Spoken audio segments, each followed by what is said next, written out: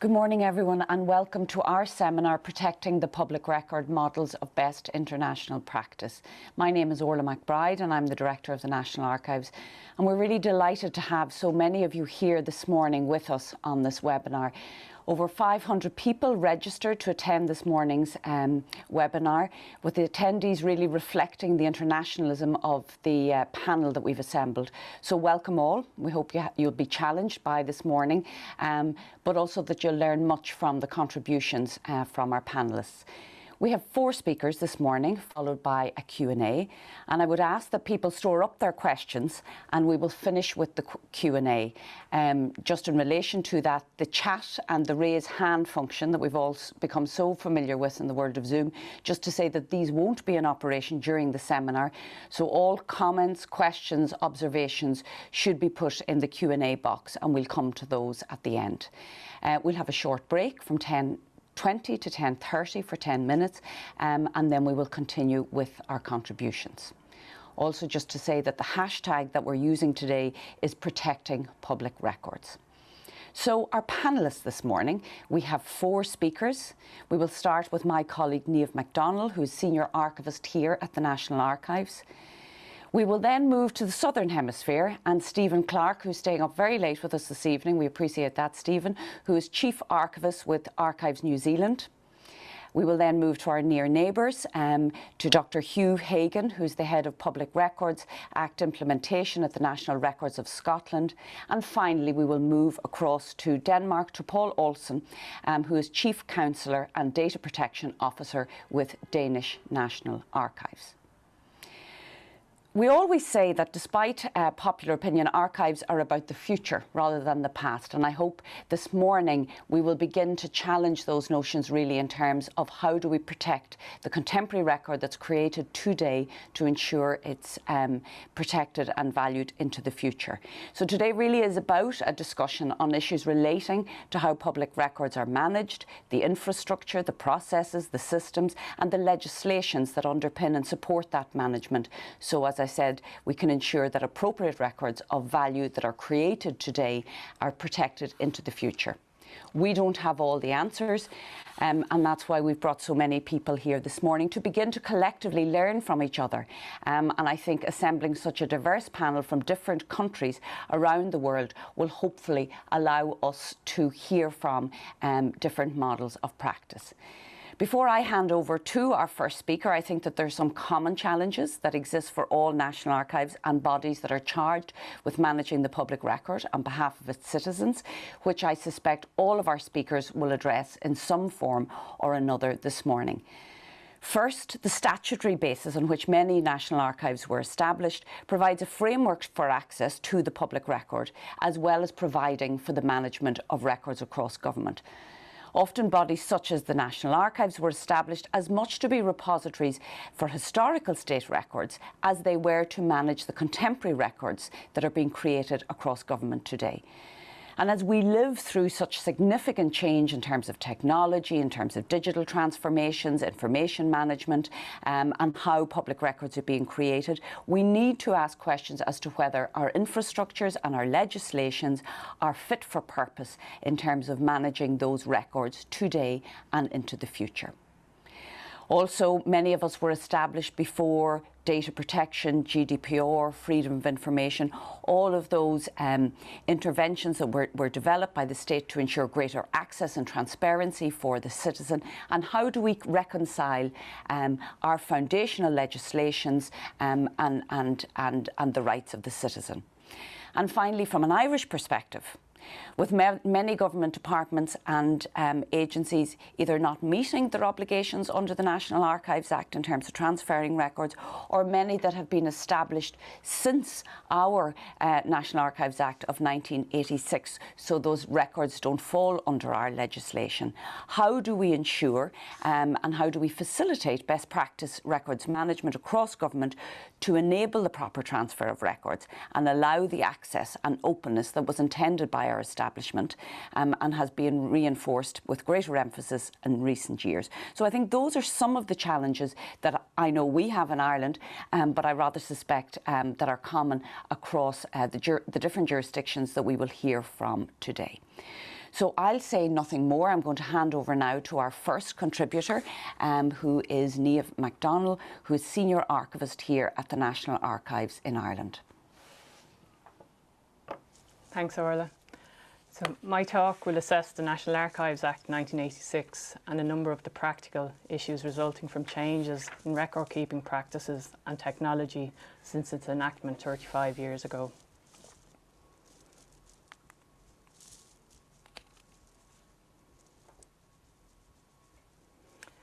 So, the National Archives Act 1986 repealed and replaced the statutory system for the preservation and maintenance of state records that had been in existence for more than 100 years and amalgamated the Public Record Office and the State Paper Office to form the National Archives. This Act provided a statutory basis upon which the public could access records over 30 years old, and also placed an obligation on all government departments, court offices, commissions and tribunals of inquiry and bodies listed in the schedule to the Act to provide for the transfer of their records to the National Archives and to seek authorisation from the Director of the National Archives before disposal of records could take place.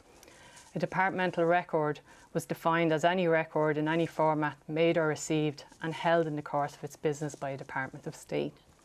The Act was seminal in facilitating access to records which had been closed or restricted since the foundation of the state in 1922.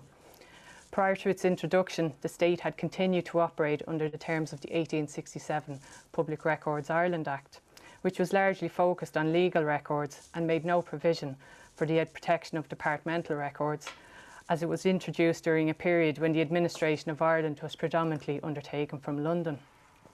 Despite a number of attempts to introduce legislation in the intervening years, no change had taken place, and it was only as a result of the personal interest of the then Taoiseach, Dr. Garret FitzGerald, along with pressure from academics seeking access to records and increased storage costs within departments, that change was introduced. The 1986 Act is a fundamentally sound piece of legislation, but it now requires review. Many weaknesses have become apparent in the practical implementation of the legislation. The lack of any statutory authority for the National Archives to intervene before records reach 30 years old fails to take a broader life cycle approach to information management across the civil and public service. The original emphasis in the legislation was purely on the creation of a National Archives as a repository for historical records to facilitate access by academic historians. In 2021, academic historians now account for a small percentage of our users, yet the perception of the National Archives as a repository for dusty documents has continued. A civil service is a reflection of the society it serves. The records created as part of the interaction between citizens and the state and between the various agencies of the state has altered fundamentally in that time to reflect these wider societal changes. Ireland is no longer a largely homogenous nation on the periphery of Europe, but a multicultural and multi-ethnic society. Advances in technology have also radically altered the way in which the business of state is transacted. The only reference in the current legislation to born digital records is the definition of a departmental record in Section 2, which makes reference to machine-readable formats. Archival legislation has also failed to keep up with broader legal responsibilities for the protection of the rights of citizens. The current Act predates both freedom of information and data protection legislation, which have altered the way in which citizens can access records less than 30 years old and the relationship between the state and its citizens. The National Archives Amendment Act 2018 introduced no changes to the 1986 Act beyond reducing the 30-year rule to 20 years, initially only for records relating to Anglo-Irish affairs, to bring us in line with changes that have been underway on a phased basis in the UK for the past 10 years. In January 2022, the National Archives will release 8 years of Anglo-Irish records, including records relating to negotiation and signing of the Good Friday Agreement. Section 8 of the National Archives Act provides for the transfer and release of records to the National Archives when they are 30 years old. This provision does not make transfer of records mandatory, as there is no sanction for non-compliance, with the result that most departments and bodies subject to the Act have failed in their obligations.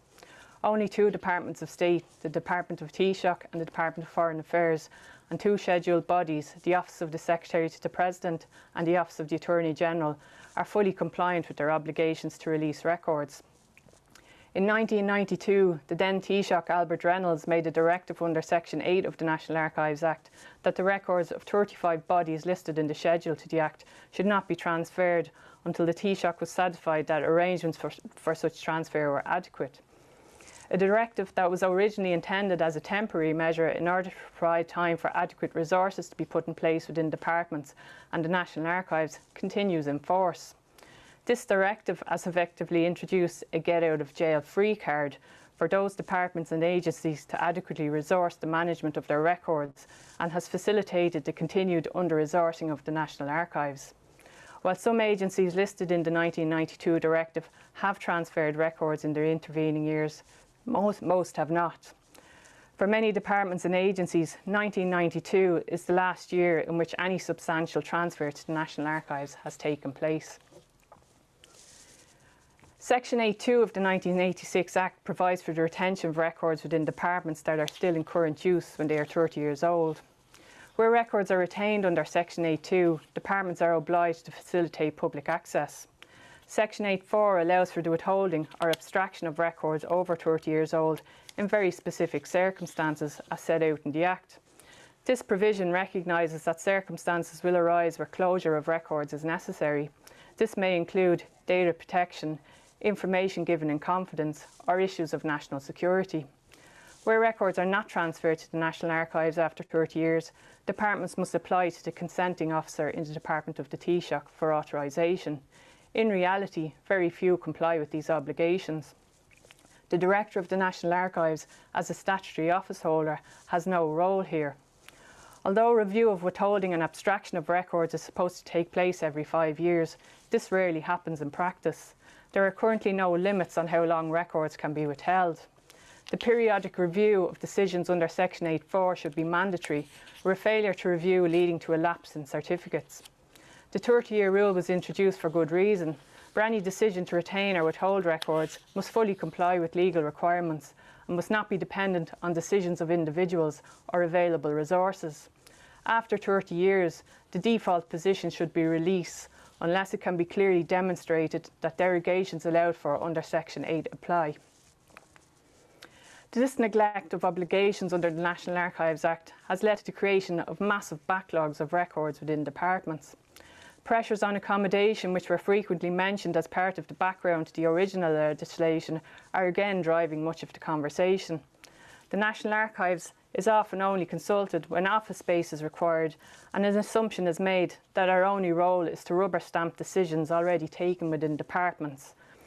Paper records are often sent to commercial storage with little assessment of content or whether records are eligible for either transfer to the National Archives or disposal where they hold no archival value. The lack of adequate resourcing within departments to information management and to the National Archives is a false economy. Money is being spent, but not in any coordinated way. This results is the interests of citizens and those of the state are placed at risk in the short and medium term, with consequent loss to the administrative and historical record of Ireland. This neglect has also reduced compliance with record-keeping obligations under data protection and freedom of information legislation. Lack of proper records management and oversight is regularly cited as an issue in the annual reports of the Information Commissioner and commissions and tribunals of inquiry established over the past 20 years. The National Archives Act places no legal obligation on departments to dispose of records, but Section 7 provides for destruction of departmental records that do not warrant retention as archives. Disposal is a routine part of records management, and not all records created by the civil service should be retained permanently. This is the only provision that allows for early intervention by the National Archives before records are 30 years old. Statutory responsibility for records management in the civil service currently rests with the Department of Public Expenditure and Reform. The National Archives can and does provide guidance to departments and agencies, but there is no obligation on this guidance to be complied with. This is a historical legacy with background discussion of the 1986 Act, clearly demonstrating that the new institution was principally formed to appease academic interests and not to provide input to broader issues of data governance and information management. Section 19 of the National Archives Act and Section 8 of the Freedom of Information Act 2014 allow the Minister for Public Expenditure to introduce records management regulations, but these have never been implemented. Lack of good record-keeping practice has inevitably led to retention of records beyond their business use, even where they hold no archival value. In the absence of any clear practical guidelines and regulations to standardise practice and make certain record-keeping obligations compulsory, there has been a neglect of records management throughout the civil service.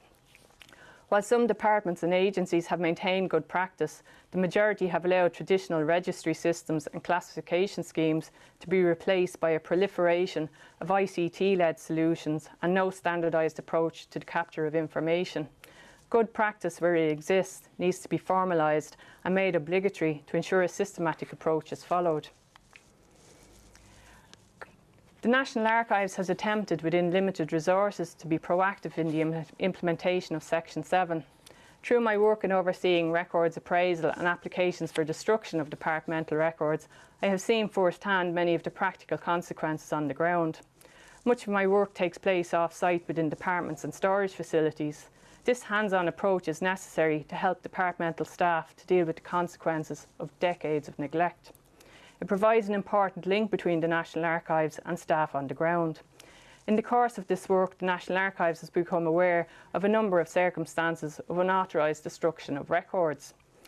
This has largely resulted from a lack of resourcing and training of staff with responsibility for records, including awareness of the National Archives Act and their obligations. Any review of the Act should make it an offence to destroy records and to prescribe penalties for the unauthorised or wanton destruction of records. It is an offence under Section 18 for members of the public to destroy or interfere with records already transferred to the National Archives, but the same standard does not apply to civil servants. The Open Data Directive, which is due to come into force in July, is likely to increase pressure on already overstretched resources. The application of data protection legislation is also concerning. Derogations for archiving purpose in the public interest, historical, statistical and scientific research are set out in Article 89 of GDPR. These derogations, which have been included in the Data Protection Act 2018, recognise that personal data is often key to the viability of scientific and historical research and in demonstrating accountability and transparency. In the absence of a records management infrastructure within the civil and public service, it has become apparent that there is lack of understanding as to how these derogations apply. Consideration of data protection in isolation to the wider legal framework within which civil and public servants operate has led to inconsistencies in the application of the law. Where records are managed in a coordinated and systematic way, many of the concerns surrounding retention of personal data and access to information are overcome. Data protection is a fundamental right that we as European citizens enjoy. Its origins in the wake of World War II and the devastating fallout from the misuse of power needs to be understood and acknowledged.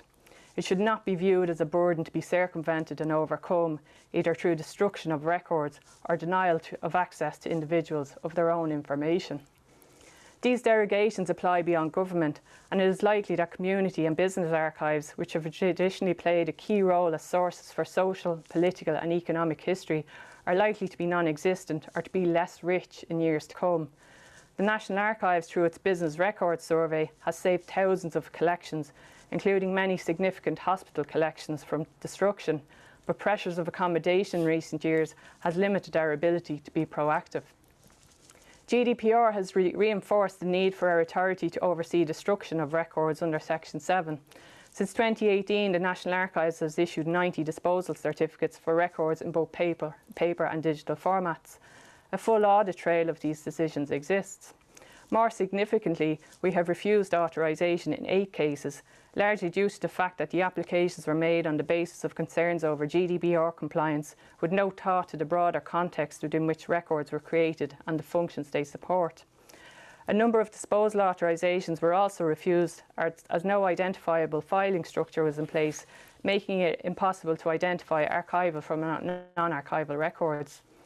The absence of records management regulations is having a knock-on effect in many areas beyond archives and is directly impacting the ability of civil servants to carry out their work in an efficient and effective manner. Information cannot be viewed solely from one perspective. A standardised and standards-based approach to information management and data governance is central to wider compliance with record-keeping obligations under various legislation, including archival legislation. There needs to be recognition that this area requires specialist skills and knowledge to deal with the complex nature of information management in a modern digital age. A multidisciplinary approach involving information professionals alongside specialist ICT personnel is required. At present, records management is generally tagged on to FOI or data protection units, which are already under-resourced and overburdened. Civil servants with responsibility for information governance rarely receive adequate training. It is impossible to fully address these issues where personnel are not appointed on a full-time basis. The current disconnect between paper records as a facilities management issue and digital records as an ICT issue needs to be addressed. During the 12.5 years I've worked in the National Archives, I've been employed by 7 different departments. Our parent department has become the Lanigan's Ball of the civil service. Sport steps in and heritage steps out again. While transfer of functions may seem to outsiders as a minor change to headed paper and logos, the practical implications are far more reaching. The loss of institutional knowledge through staff changes can negatively impact the provision of service and the continuity in record keeping. Legal responsibility for records transfers with each change, yet in reality only records still in current use actually move. This is creating difficulties as departments that are actually storing records have no legal authority to either certify their release and transfer to the National Archives or to apply for their disposal. This is further added to the backlogs mentioned previously. A civil service is a hierarchical structure, and your position within that hierarchy directly affects your ability to influence decisions and policy development. The position of the National Archives as a business unit within a department constantly undergoing change has not served its interests or the interests of citizens well. The National Archives, as the final curator of the nation's historical memory and archival heritage, should be centrally placed to influence governance and management. This quote was taken from the 2001 Directors' Report, is as applicable today as it was 20 years ago. Despite repeated calls for intervention, the National Archives continues to have no capacity to accept transfer of digital records. This is in contrast to our colleagues in Denmark, who are leaders in the field of digital preservation and have accepted digital records into their custody since 1970. Our inability to accept transfers of digital records, combined with a lack of digital preservation strategy for the civil and public service, makes it all but certain that there has been an irretrievable loss of some public records. Without any statutory ability to intervene before records are 30 years old, this situation will only get progressively worse. The imminent transfer of records up to 1998 makes this all the more urgent. While plans underway to develop a modern repository on the site of the National Archives will go some way to alleviate pressure on the storage of paper records, provision must also be made for the development of a digital repository for the National Archives. It is not feasible to wait 30 years to capture records created in digital formats. Many National Archives have strict protocols around the use of ICT systems and have specified or preferred standards and file formats that must be used in order to reduce the risk of loss of information. In Ireland, the National Archives has had no input to the development or operation of the Build to Share programme or to any national data policies. This lack of a statutory role for the National Archives in data governance is a major weakness to the current legislative framework.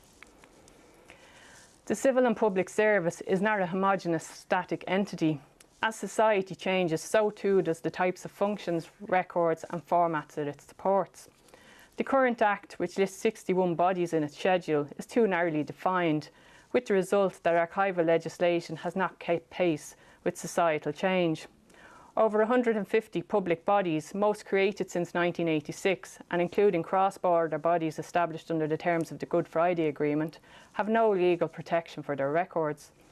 They have no statutory obligation to provide access to their records beyond FOI and data protection, no obligation to transfer records to the National Archives, and no obligation to seek authorisation from the Director of the National Archives before disposal of their records takes place. These bodies include agencies in all areas of government, but particularly health, education, finance and agriculture. Many of these bodies have played central roles in major events in Irish history. in Irish society in recent times. When the history of the banking crisis or how we dealt with the COVID pandemic are written, what sources will be available? Will concerns about data protection and storage have taken priority over longer-term issues in the absence of any obligation to comply with archival legislation? While the National Archives has accepted records from a number of bodies not subject to the Act, this has largely been done as a last resort to ensure their survival. This situation creates unnecessary legal complications around issues of ownership, access and copyright, which are all catered for where bodies are subject to the Act.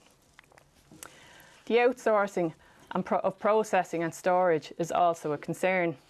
Many departments and agencies outsource activities to private entities. While data sharing agreements are common, what is less common are longer-term considerations of the ownership and the protection of the public record. Digital preservation strategies are rarely put in place to maintain digital records beyond business functions. Access to third-party records is not obligatory, despite the fact that the state has funded their creation. Paper records are often stored in substandard accommodation, while digital records are now frequently outsourced to cloud storage providers. We have learned little from our past experiences. This over-reliance on commercial and off-site storage has facilitated the neglect of proper records management policies. Instead of implementing data governance policies from the outset, records have simply been moved off-site or to deep storage, once no longer required for current business use. No policy exists for the protection of public records in the event of the privatisation of public bodies. National Archives has launched a strategic plan setting out our aims for the next 5 years. A review of the National Archives Act is essential if we are to be successful in our ambitions. Urgent measures are required to ensure the ICT capacity of the National Archives is expanded and their digital repository developed. This needs to be accompanied by a digital preservation strategy for the civil and public service. The scope of the legislation needs to be expanded to ensure all current and future public bodies are subject to some oversight of their records. Records management regulations, which provide a statutory role for the National Archives, must be introduced. This will formalise records management and data governance strategies across the civil and public service and will ensure the National Archives, as the final curator of this information, is included in policy development. As archivists, we're privileged to be part of a wider international and knowledge-sharing community. Today's event provides us with an opportunity to listen and to learn from the experiences of our counterparts in New Zealand, Scotland and Denmark. By learning from their experiences, we will be in a stronger position to progress. And I'd like to sincerely thank our speakers for being so generous and giving up their time today. So, míle buíochas.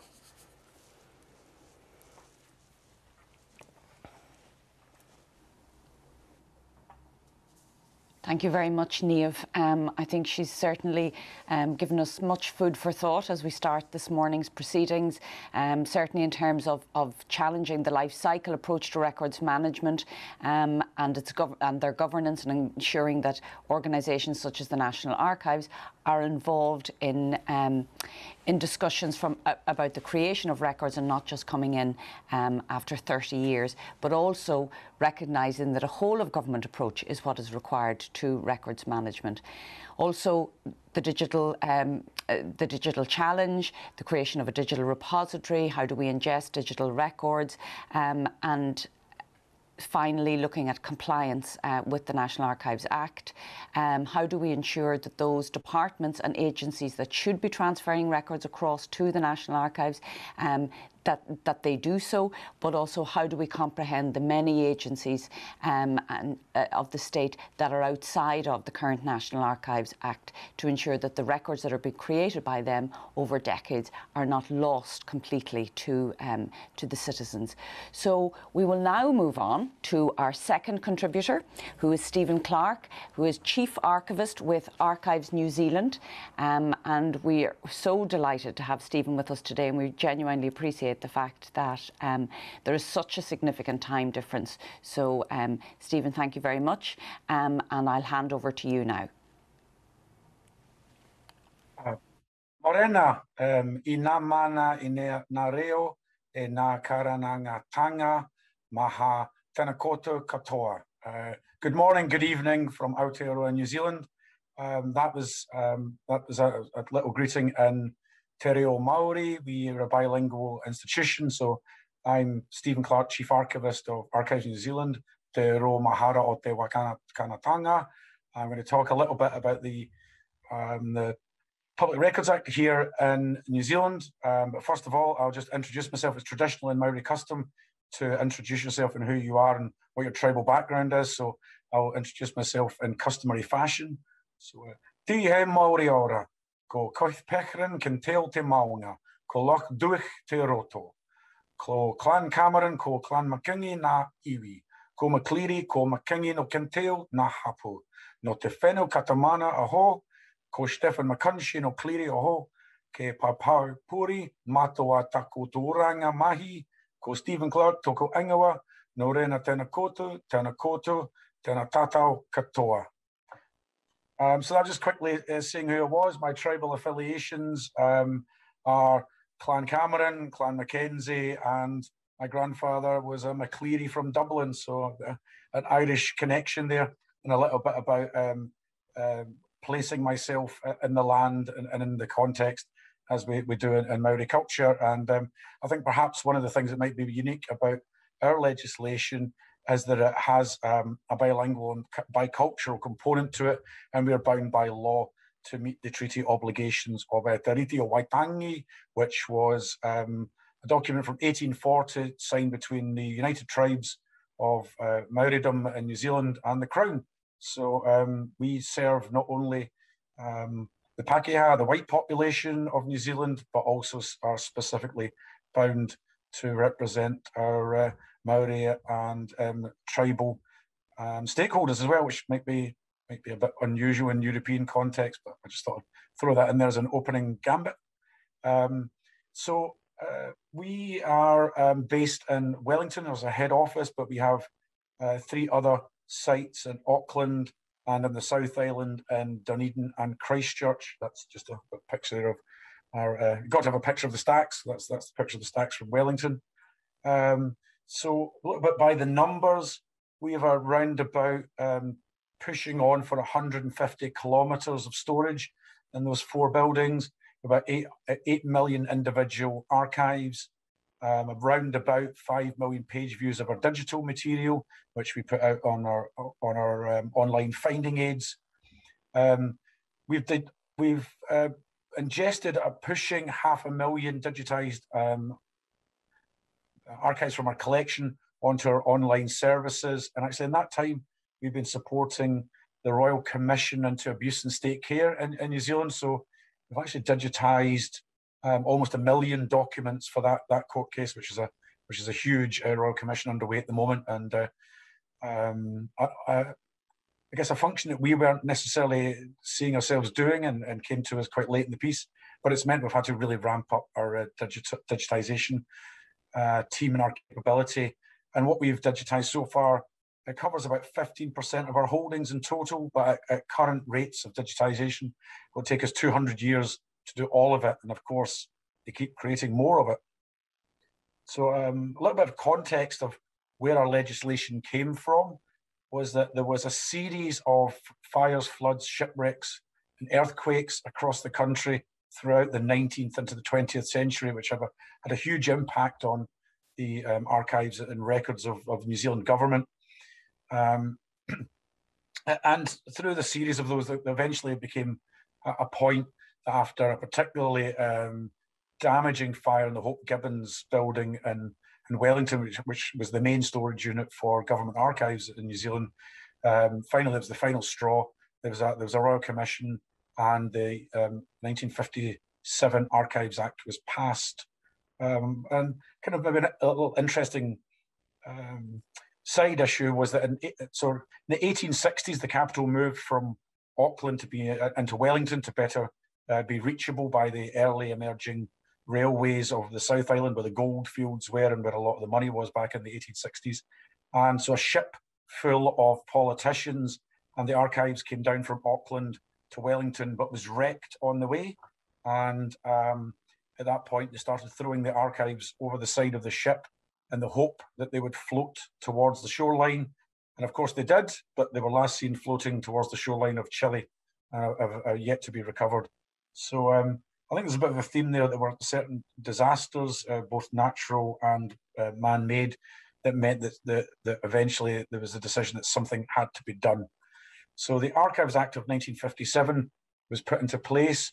It was based on legislation that had been enacted in South Africa, another former British colonial office, and we established essentially the National Archives New Zealand as it now is in Wellington, and then those satellite offices, and started to put legislation in that bound government to transfer information centrally to Archives New Zealand, and a purpose-built, or the idea was a purpose-built repository which would hold all that centralised on behalf of all New Zealand for all New Zealanders for access. However, by 2000, the evolution in government, the scale of government, it had changed radically from those earlier days, and it was just seen that the Act was too constraining and not actually fit for purpose for the modern era. So a new Archives Act went through Parliament, and was intended to an extent be a reaction to new technologies and the new ways that government was working, and the sheer scale of records that were being produced in the newly emerging digital age. So the Public Records Act and bill went through Parliament in originally 2003, was enacted in 2005, and it's a regulatory framework for creating, managing, and improving information management across the public sector in New Zealand. And what we're really here to do in many ways is to support our democracy. If you can't hold your government to account, then do you really have a democracy, one could argue? And it's to enhance public confidence and integrity of government, but also within the Act it talks about social license, about national identity, and about redress for Maori land that was taken in the 18th and 19th centuries against that legislation of the Treaty of Waitangi, which I mentioned earlier, and to protect and archive New Zealand's documentary heritage. So I guess what was kind of interesting, and might be interesting for this audience, is that the definition of a record was deliberately kept as open as possible. And I think what would be interesting from that step from being broadly seen as the other material that's mentioned there, seals, paper, images, sound, text, speech, etc., is that specifically mentioned in our Act is that the Public Records Act covers data compiled, recorded, or stored in a computer or any other electronic device or process, which means that the emergence of things like cloud computing, the emergence of new technologies and new ways of storing, transmitting, capturing, and maintaining information is covered by our legislation, and we don't have to constantly update and change the definition of our legislation. And of course, the paper paradigm is shifted into the digital reality for us all now. And the New Zealand government, the accepted date really for that change from being paper into digital was about 1996. I'm not saying that our capability to ingest digital archives is anything as mature as Denmark, and I'm really surprised this is as early as 1970, which was the year I was born, so it's a very long time ago. We've only really started our digital journey and taking in digital transfers round about 2008, and we've still got a long way to go. So I'll be very honest about that. We lack a lot of maturity and haven't really caught up with the reality of cloud computing within the New Zealand government context. However, we do have pretty broad coverage. It's broken up into two key areas, although we use the term public offices within the legislation. What that really means is any government agency or any public body which is funded by public money. And it covers roughly 3,000 organizations, which sounds a lot, but the way our system is set up is that each school has its own independent body of commission which looks after it. So about 2,500 of those bodies are the schools in New Zealand. And out of that other 500, there's about 280 big major public bodies that we cover and have to legislate, audit, and look after, and transfer information and papers from into our centralised repositories, into our custody and within our control. It also includes local authorities, which I'm sure you'll, same in any country, constant changing and boundaries due to changing colours of parliament and changing demographics, and immigration means that at the moment, I think off the top of my head, there's either 67 or 68 local authorities in New Zealand, and our coverage of them is slightly different. There's different legislation, and we're only allowed to regulate their protected records, which is particular records which are mentioned in their legislation as being important from, I guess, a national significance. But the Act empowers us to issue criteria for the independent auditing of public offices, and we audit all public offices in a 5-year rolling cycle, so that is something in the order of about 60 or 70 agencies that we audit every year.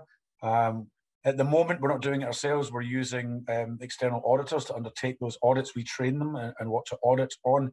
I must say that from my perspective, that's suboptimal. I'd much rather we had our government record-keeping staff doing this work and building a portfolio approach with those agencies and being there with them on the ground while this is happening.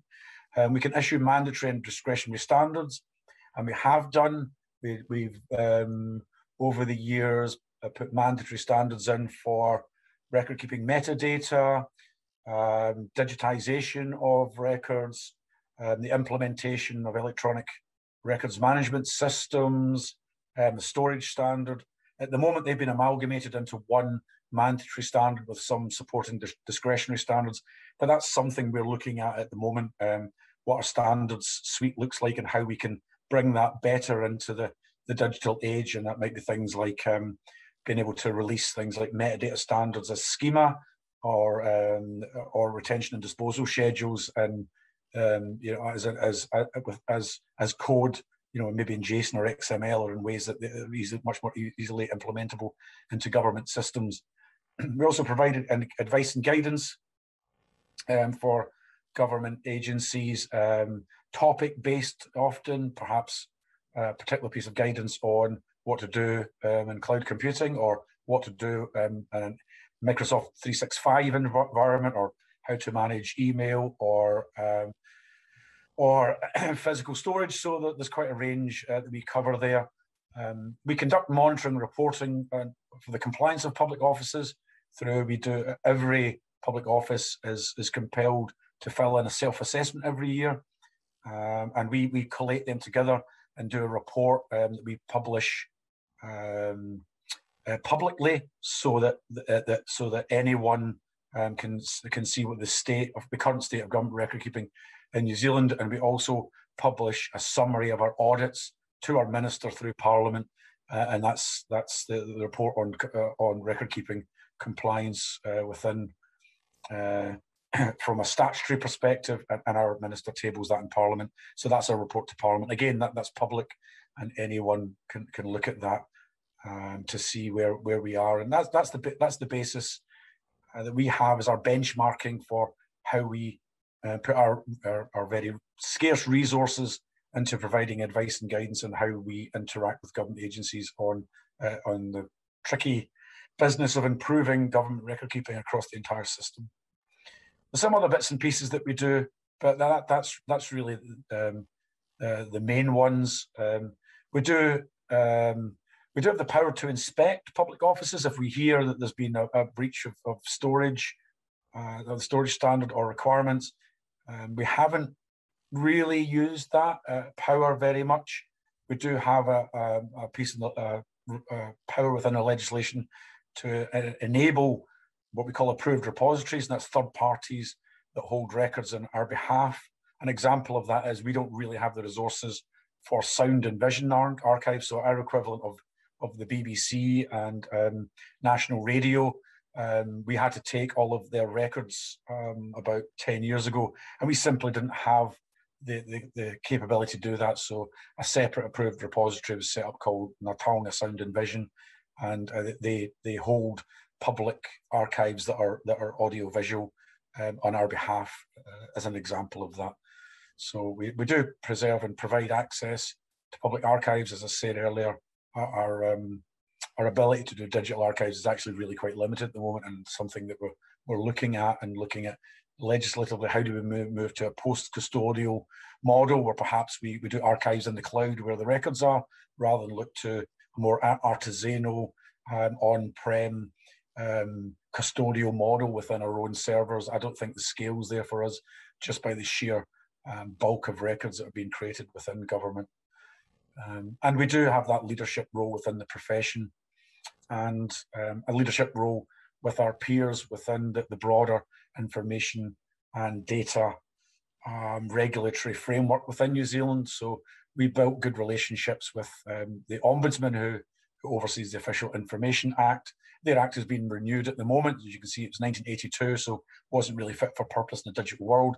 The Privacy Act has just been last year renewed in order to bring it up to date with how, with a post-internet age and cloud environments that we now live and work in. And the Statistics Act is going through Parliament at the moment to try and update it. And that's going to be interesting, because at the moment, we're the only government body that has a mandate to set mandatory standards for data. Our statistics agency, the equivalent of the Office for National Statistics, Statistics New Zealand, is seeking to have that power within its legislation, and is currently mandated to be the National Chief Data Steward. So it's going to be interesting how we find the boundaries in our areas of complementary areas, and the areas where we might be butting up against each other, and how we can work better together. And there is a potential for a new digital ombudsman to be put in place for New Zealand as well. So it's actually quite a contested and confusing area for government, because there are leadership bodies within government for specific record types. Inland revenue for tax records, treasury for financial records, education for education records, health for electronic health records, etc. So it's quite contested and can be a bit confusing, I guess, if you're out there in government agencies trying to work out who you should go to for advice and guidance. When I think about, when I look at that legislation, and I think to myself, well, what would we change if we were to renew our legislation now?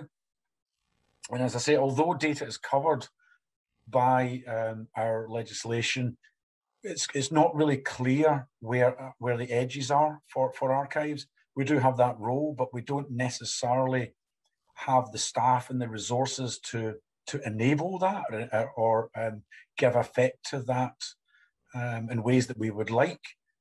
As you can imagine, when you're looking at petabytes of government archives out there, and we don't have the equivalent of a 20-year or 30-year rule in New Zealand, although the Act says at 25 years, government agencies must transfer their records into the control and custody of the chief archivist. It's widely, I'll be blunt, it's widely flouted. It's certainly in the digital sphere, we're not really able to take digital transfers. So when I look at the last 25 years of digital information that government's been created, I really do wonder where it is, and are we wandering into perhaps a digital dark age until we can get back in control of I've genuinely been able to hold the national memory of the government record in that digital sphere. We'd like greater clarity on our relationship with local authorities. As I say, it's a little bit hazy on where the boundaries are. And because of that, local authorities have tended to do their own thing to an extent, and there are local authority archives. And although we do have some control over that, it's kind of fuzzy, and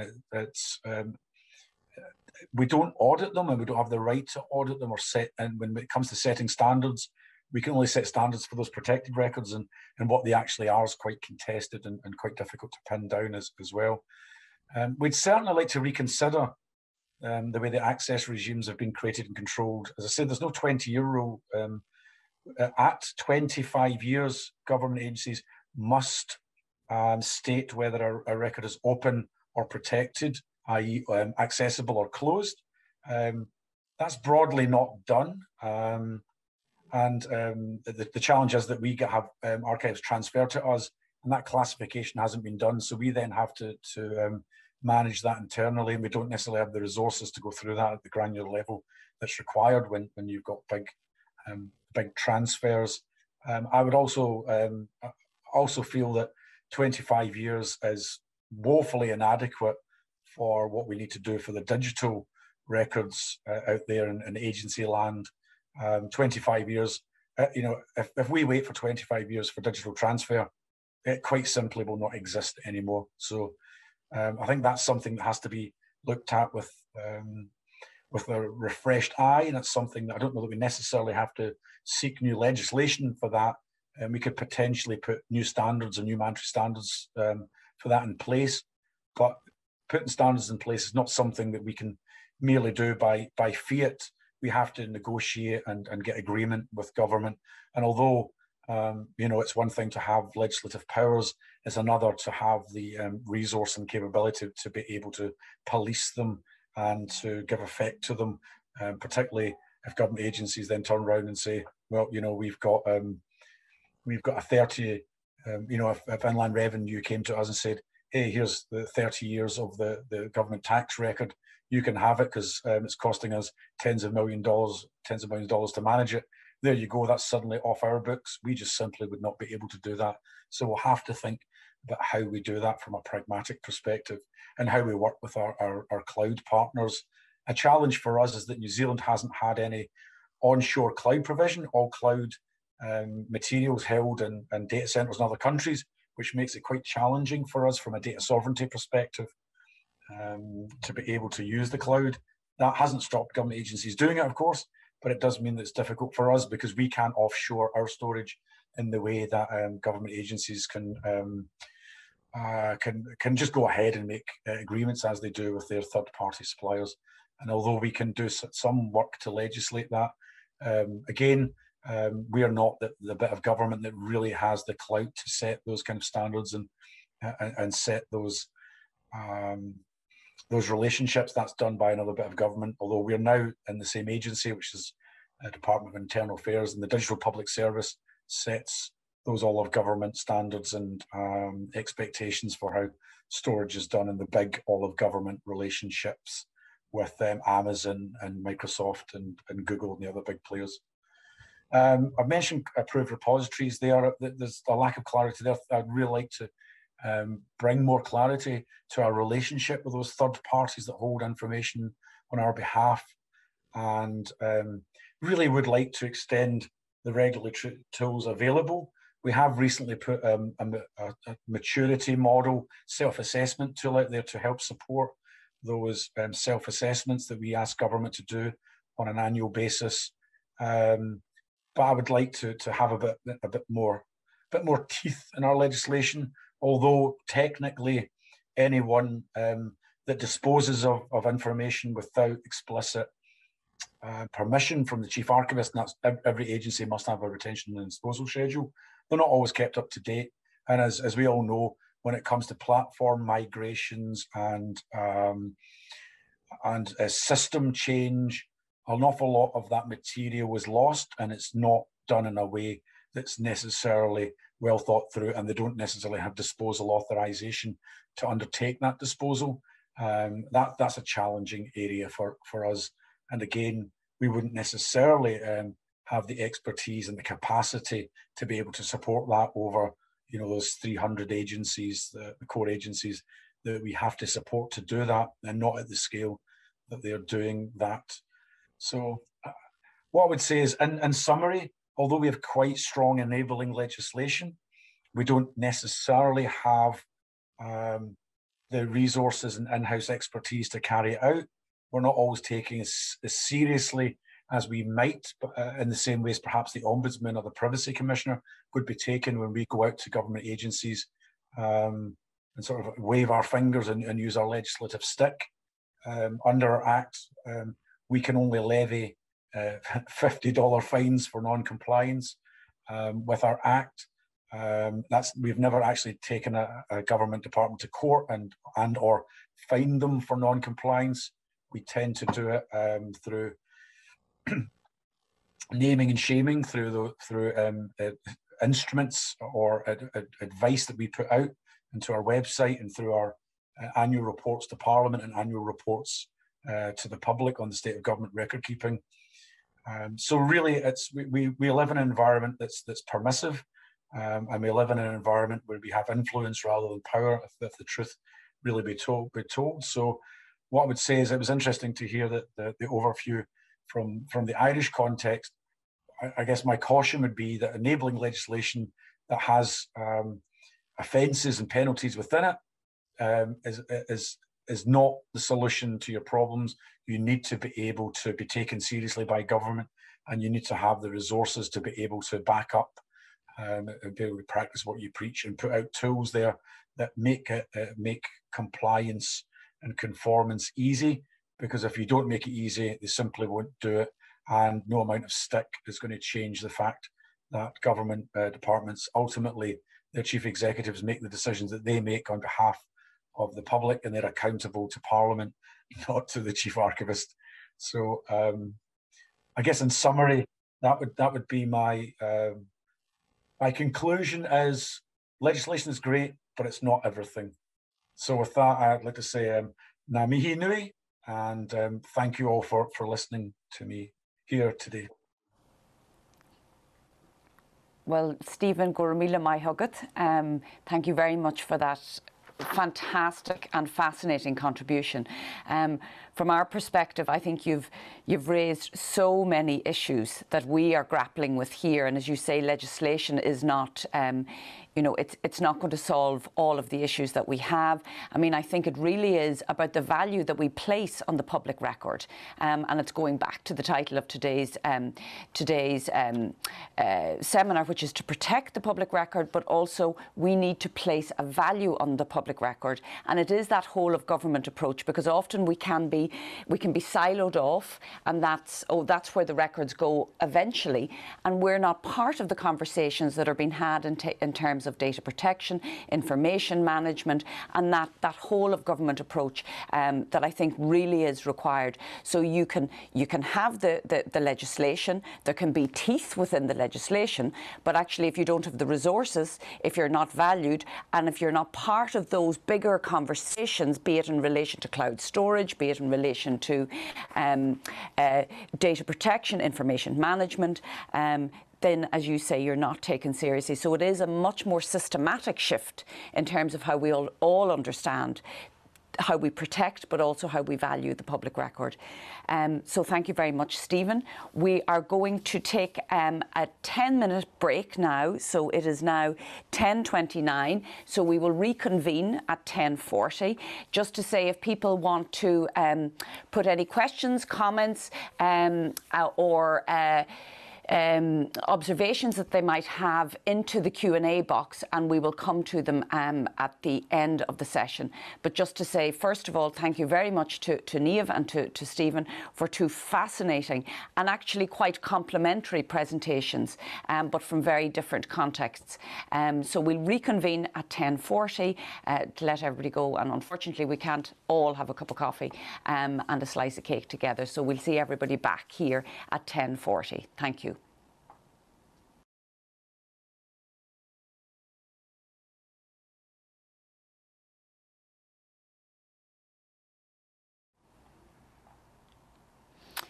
Welcome back, everyone, to our seminar, Protecting the Public Record Models of International Best Practice. I'm going to hand over now across the water to Dr. Hugh Hagan, who is Head of Public Records Act Implementation at the National Records of Scotland.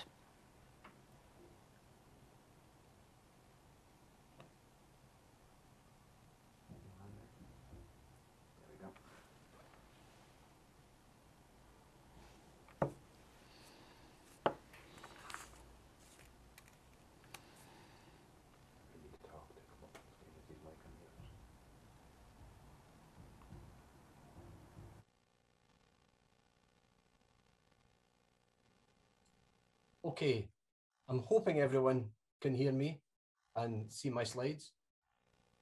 And good morning, and thank you to my colleagues at the National Archives of Ireland for inviting me to speak and to participate in today's event. I'd like to use the opportunity of participating to demonstrate the broad records management ambitions of Scottish ministers in bringing the Public Records Scotland Act into being. It's a very young act, and we're still feeling our way and learning as we go, and it's a really interesting story. And I'll talk about and highlight how we are going about implementing the Act to help ensure that progress is made, but also address the background to the Act. This is because the background remains a very major driver for improvement in Scotland. It's what we call our compelling story. It ties in very, very well with the words of Stephen Clark just previously about legislation and regulation being important, but can be a blunt instrument. You really need to be able to convince people about what we're doing in the records and information and management archives world as important, and therefore compelling stories are really useful. The Act's compelling story is one that will resonate with colleagues from any jurisdiction where vulnerable people have been let down by the state. I'll emphasise the serious point that the Act must work for public records in Scotland, irrespective of who is creating them and where they are being created and held. Scottish ministers' ambitions are big and they are challenging, but culture change is challenging, and that's what this is all about.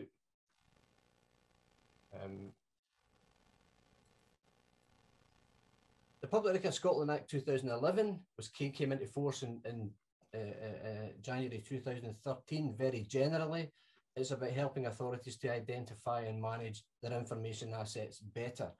Its broader aim is to better protect the information rights of citizens and to help drive the government's transparency and accountability agenda. It's ambitious and it's forward-thinking, and there is much about the Act that we can and must applaud. But it's important to know and to remember that the backdrop to the Act is the experience of looked after children in Scotland and claims by those who depended on that service for their care and well-being of physical, emotional and sexual abuse at the hands of those same services. It's as powerful an argument for records, good records management as I've ever heard. The Historic Abuse Systemic Review, Residential Schools and Children's Homes in Scotland, 1950 to 1995, or the Shaw Report, was commissioned by Scottish ministers to review what systematic failures existed across the service, following an apology by Scotland's First Minister in 2004 to those who had suffered abuse in care. The experiences recounted by Shaw are compelling examples of how information and records are central to protecting our fundamental human rights.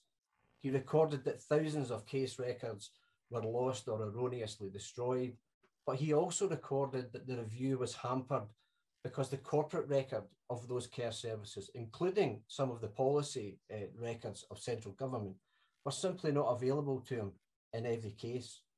And it's worth considering for a moment that from the 1930s onwards, about 480,000, more than 480,000 young people have been through the care services in Scotland. And some will have had good experiences and will remember their time in care fondly. Others will have been abused and neglected. In common, they all experience the devastating consequences of poor records management, and it is devastating. We know care leavers often don't have access to the sorts of anecdotal information that many of us rely upon to know who we are. Information collected at family gatherings, weddings and funerals and birthday parties. It simply doesn't exist. If they are then denied access to a formal record of their time in care, they have no access to their past. None. No access to their own story. No knowledge of their ethnic, their cultural, their religious backgrounds, no sense of family or community, no information on family medical histories that might become absolutely vital to them in later years. And this has been the case for thousands of care leavers across Scotland, many of whom are still alive and many of whom are still seeking answers. And unsurprisingly, many of them have reached the conclusion that not only were the records so unimportant as to merit no proper care, but the young, vulnerable people whose lives were represented in these records were also unimportant and undeserving of proper care. And that's a shocking indictment on our society. Shaw highlighted how records were not afforded proper care, and he pointed to the particular problems that existed where records were created and held by third-party providers of the state's care services. He determined that there was nothing that could be called a system to manage and protect records being created by non-public organisations on behalf of public authorities. There was no regard to the records being created, their ownership, and the need for them to be subject to robust disposal procedures governed by the commissioning authorities. He urged Scottish ministers to address this as a priority to ensure that records held by private non-statutory agencies that provide publicly funded services to children can be safeguarded. And this is central to our new Public Records Scotland Act. So just very briefly, what does the Act demand? It sets out very clear requirements for public authorities and for the Keeper of the Records of Scotland, who's the regulator of the Act. And principal among them is the requirement for authorities to prepare a records management plan or an RMP, setting out the arrangements that they have in place to manage the public records. And they must seek the agreement of the Keeper for these plans and these arrangements. And this is the first time in Scotland and across the UK that a piece of information legislation has placed such a specific and direct obligation on public authorities. That's innovative, and it's forward thinking, and it's very exciting. And I know I've probably been in this job far too long. And it gets even more exciting, actually, because this requirement is further detailed. We're civil servants at the heart, and we love detail. Not only must authorities prepare a plan for the Keeper's agreement, they have to have regard to the Keeper's model records management plan. And this slide lays out what the Keeper's model plan looks like. It's not a template, it's not a box ticking exercise, it's an annotated list of the key elements that the Keeper considers are essential to good records management. An authority's own plan must include a compliance statement against each of these elements, and these statements must be supported by policies and procedural evidence. To be honest, creating a records management plan is not that difficult. The model plan and associated guidance that the Keeper has created is very helpful. Some authorities who have already got agreement for their plans have chosen to publish them, which is also very useful. And we encourage other authorities who have yet to do it to copy these. And there's always Google. And that's all okay. We don't have a problem with that. We encourage plagiarism for the design of an authority's plan because it stops us reinventing wheels and because it's the evidence under the plan that's absolutely key. The plan must be supported by policies and procedural documentation which have clearly been subject to the authority's governance processes and which have been authorised by the relevant persons or committees. The quality of the statements and the supporting evidence combined determines whether or not a plan can be agreed by the Keeper. And you'll be delighted to know that I do not intend to talk us all through all of these elements listed on this slide. We'd be here until 10 o'clock at night, and Stephen's desperate to get to his bed, I'm sure. And you'll be very familiar with them. I'm sure most of our colleagues will be familiar with these. This is not rocket science, it's basic records management. But there are some elements which are key, and I'll highlight one or two of them. The Act requires an authority to name a records manager. That doesn't seem very dynamic and interesting, but it's not enough to demonstrate that there is just a post. We need to know who holds that post, and we need to know that they have records management as a core objective and that they are supported in developing their skills in that post. And when that person leaves or moves on, we need to know that there are arrangements in place to replace that person. And we expect to be told when that happens. More importantly, the plan must identify a senior management figure who has overall responsibility for the arrangements under the plan. These arrangements here, these elements are not arranged in any particular order, but it's not an accident that identifying a senior management with responsibility and identifying a records manager with responsibility are number 1 and 2 on the list. There is a public sector wasteland littered with good ideas, and I think we all know that if we don't achieve senior management buy-in for our ambitions and our projects, then they can all too easily wither on the vine. So the Act holds the senior manager to account for the plan. This must be someone who has the authority to make things happen, to ensure the provisions of the plan are implemented and updated. It tends to be the Chief Executive Officer or the Head of Corporate Services, or maybe the authority's Senior Information Risk Officer. Again, we need names and we need contact details. If we need to speak to someone in the authority about the authority's arrangements, we don't expect to have to listen to the Eagles for half an hour before we get through to someone. Permanent preservation, which is further down the list, is also very, very important. There's no point us all being fantastic records managers and for our authorities to be all brilliant at this at some point in the future if the records of enduring value, which they routinely create, do not find their way into an appropriate archive. And the keeper is the final arbiter under the Act for what constitutes proper arrangements, a key element of which is an authority's chosen archive service. And he looks very closely at this under the plan.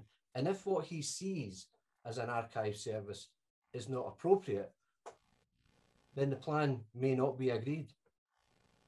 These elements and the others highlighted in yellow are named under the Act. They're actually specifically mentioned under the legislation. So we have very little room to manoeuvre when assessing their compliance. They must be in place when the plan is submitted to the keeper.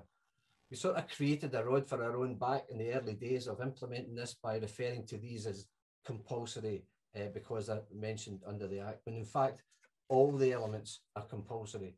It's just that some are more compulsory than others. The ones coloured in white are not mentioned specifically under the legislation, and therefore we've got a wee bit more wriggle room in assessing these under a plan, and we can afford an authority additional and more time to achieve compliance under these. You'll notice, however, that I've highlighted one element, public records created or held by third parties, in red.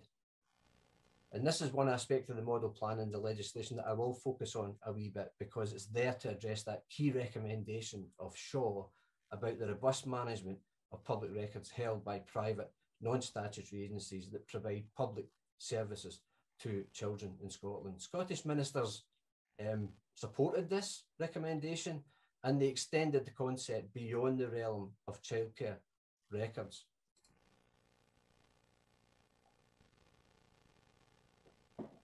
Good records management supports good business decisions. It makes our authorities more efficient and more effective. It supports our ambitions to be trusted by stakeholders. Trustworthy information managed under a robust system is the bedrock of our democracy, and we know that is no exaggeration. And it helps us meet our wider obligations from a regulatory perspective. These are not new concepts. We've had data protection legislation since the 1990s, recently given a big boost by GDPR, and Scotland's FOI legislation was implemented in 2005. Breaching these laws can bring stiff penalties, which are powerful motivators for us to get our records and information management right. But they're not foolproof. Some of the newspaper headlines that you're looking at on this slide are very recent. We clearly have some way to go. Regulation is becoming ever more robust, and we are increasingly aware of the power of systems to help us manage information. But are we changing the culture of record keeping across the public sector? Because regardless of how good our systems might be, we require human beings to engage with them. And that's where our cunning plan usually fails. So do our public sector colleagues routinely consider the people for whom they create records? Do they think about the fact that the records they create may at some point impact on the rights of an individual or a community within our society? I'm not convinced. If we can still fail to be alert to the expectations of our stakeholders, particularly those in vulnerable situations, expectations that are not difficult to comprehend, then we continue to act in ways that could undermine their rights and further erode any trust that exists between them and authority. In this case, of course, we'd expect the provider to ensure that records are up to date. But whose records are they? The care provider, the social services, the local authority, the patient? All of the above in one way or another. There are loads of actors here, but which of them has responsibility for ensuring that these records are managed appropriately? And none of this, I want to make clear, is to say that private and voluntary organisations do not routinely practice good records management. They do. Some of the larger third sector organisations that we have worked with over the past years invest more in their information management than public sector bodies that we know of do. However, if we in the public sector can still get things spectacularly wrong on occasion when managing our own information, how confident can we be about scrutinising someone else's records management? And do these disasters tell us anything about what needs to happen? Sean knew what needed to happen, and he convinced Scottish ministers. So Section 3 of our Act therefore says that records created by a third party while delivering a function of a public authority are public for the purposes of the Act. This is a powerful part of the legislation. For the first time ever, we can use public records legislation to reach into the private and voluntary sectors to safeguard records. It's innovative and it's something about which we should be proud. But we can only earn the right to be proud if it works. Currently, it is for commissioning authorities to manage this arrangement entirely. The keeper has no authority under the Act to engage with those third parties who are providing the services and who are creating the records, and I'll explain a wee bit about that shortly. There are a number of practical challenges here because this stuff lies in the realm of contractual law and procurement, where local authority solicitors and others practice the dark arts. So how were authorities to satisfy the keeper that they had confidence in their third-party providers' records management? And how were we to help this situation where the keeper has no direct authority over the organisations actually creating the records? This, I believe, is where the Act and the keeper's implementation process really came into its own. Since 2013, we have realised two things. This Act, like any other, will only work if we make it work. It's a bit of paper with a whole lot of words on it, or it's a whole lot of electronic impulses stored on a server somewhere. Either way, it will wither on the vine if we don't feed it and grow it instead of just marshalling it and regulating it. We also understood it needed to be owned not by the regulator, the keeper of the records, but by the professional community who depend upon it for the leverage that they undoubtedly need within their authorities to get things done, to promote and support their own compelling stories. Honest and open and meaningful engagement is key to any piece of legislation working. So we talked a lot to our stakeholder colleagues. We host regular workshops and meetings and seminars, and we run a conference every few years. We travelled pre-COVID, obviously, to meet authorities on their own turf, and we listened very closely. You have no idea how powerful this can be. Civil servants, and we are at the core civil servants, are not known for reaching out to public authorities to talk to them about the challenges they've got. They're used to just hearing from the centre about what they need to do. We are very visible to our colleagues. We are approachable and we're understanding. And despite all the challenges that we all face, our willingness to engage with one another has allowed us to build trust within our relationships. We also, as necessary, convene larger stakeholder forums to allow us to engage with a large number of colleagues on specific thorny issues like public records created by third-party providers. And this image is from one of our most recent forums where colleagues debated the third-party provision issue. An earlier such forum led to the development of a practical piece of guidance that has proved very useful to our records management colleagues. Critically, we chose to involve representative organisations from the third sector, and we engaged locally with solicitor colleagues in the Scottish local authority sector.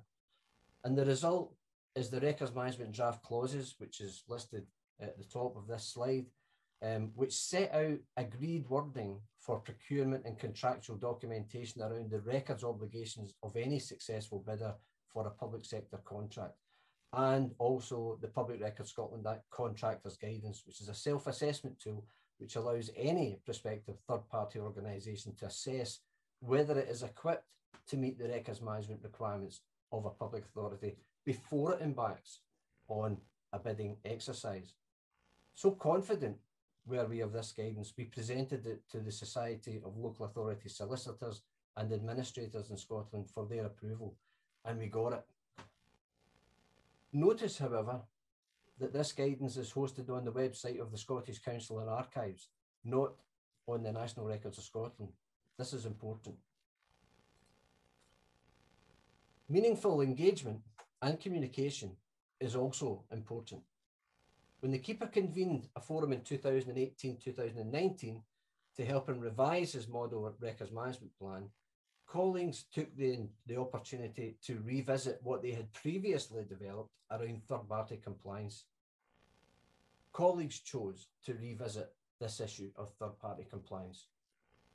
Isn't that wonderful? I was absolutely bowled over by that.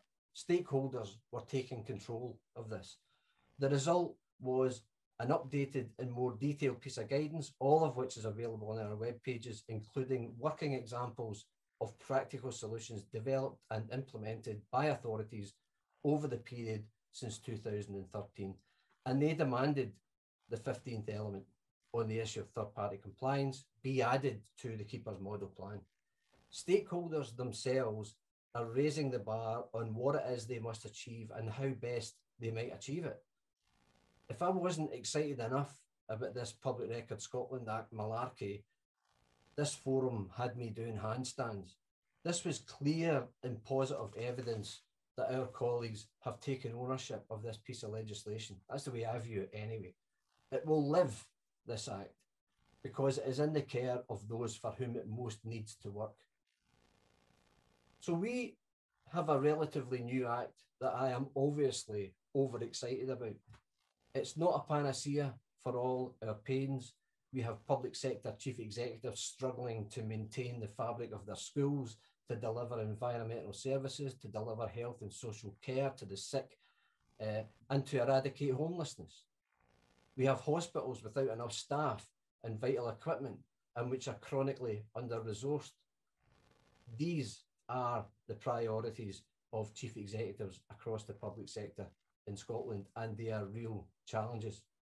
So we face stiff challenges in straitened financial times, but by harnessing the desire of our records management and archive professional colleagues to make this act work for them, and by being honest about what we can achieve, by not being possessive of the act as a regulator, and by engaging with colleagues so we all learn from each other's experience and knowledge, we can work together to affect gradual positive change. But as good as all this is, a flaw remains, in my opinion. You'll recall the slide showing the wonderful third-party guidance that we now have, and which is hosted on the website of our colleagues in the Scottish Council and Archives, not the National Records of Scotland. We needed to do this to address the genuine concern of third-party providers at the bill stage in 2011. Their concerns was that to be associated with a piece of legislation about public records might inadvertently suck them into the world of freedom of information. That gave them the heebie-jeebies. In the end, the Keeper agreed not to liaise with or engage with non-public bodies about the management of public records being created by them. However, 8 years after the implementation of the Act, maybe it's time to revisit this. not least because in recent years, we have been approached by third-party providers looking for the same advice and guidance that we provide to public sector colleagues. And we know that our public sector colleagues are providing that additional advice and guidance to them directly. It appears possibly that the concerns that they had some years ago are now easing off. Anyway, that is something for us to consider in conjunction with our public sector colleagues, and it's something which we will do in a collaborative way.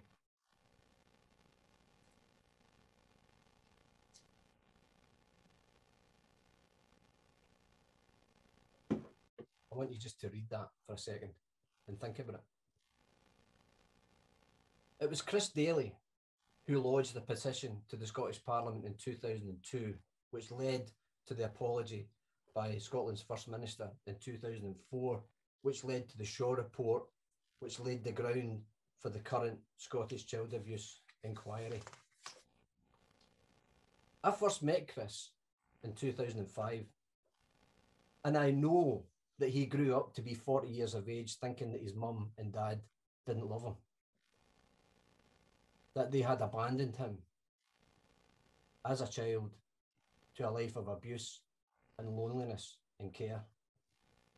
Yet there was a file that explained the circumstances and contained years of love expressed in birthday cards and Christmas cards, postcards, demonstrating that they clearly did care.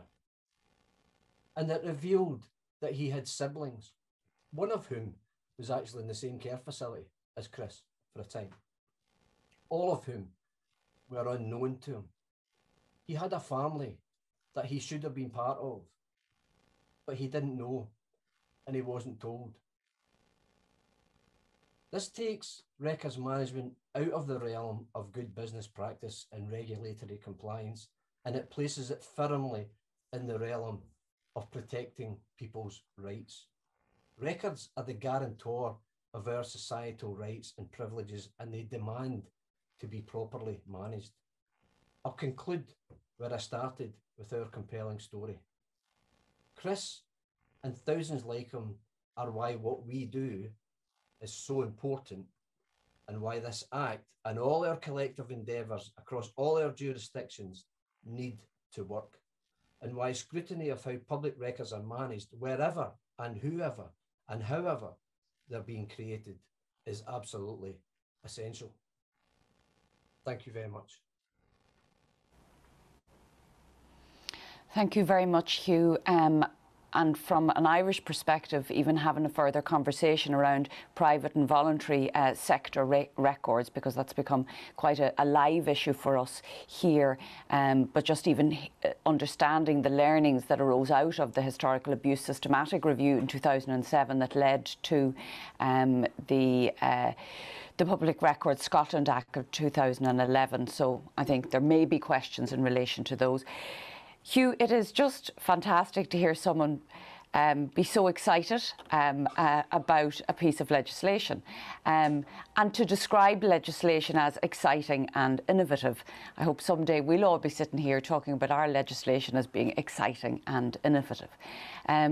One of the big takeaways, I think, from your talk, from my perspective, Hugh, is really about the culture of record keeping across the public sector, that in a way we can have the statutory powers, we can have the systems, we can have the processes, but why actually do we do this?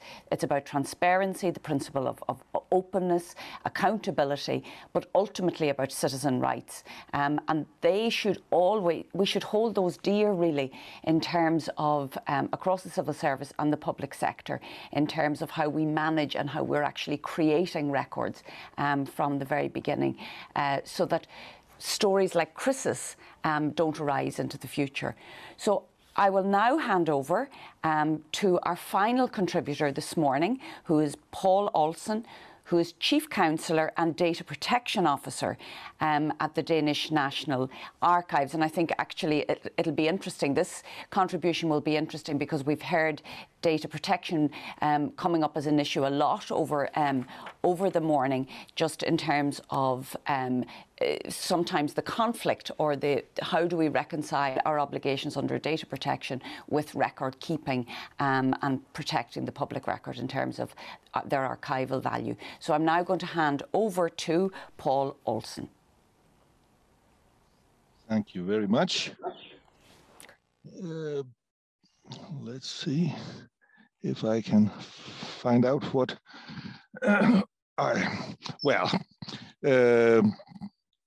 to preserve the past, control the future, because legislation, even archival legislation, is about trying to control the future in some limited space for a limited period of time. And nowadays, things are moving along so fast that we can't have an archival act for very long before we have to change it. I should know this, being part of the drafting of 2 sets of archival laws, which I was not present when the first one was drafted because it was in 1889. It lasted for 100 years. And since then, we have had about 25 amendments of 2 archival acts. So,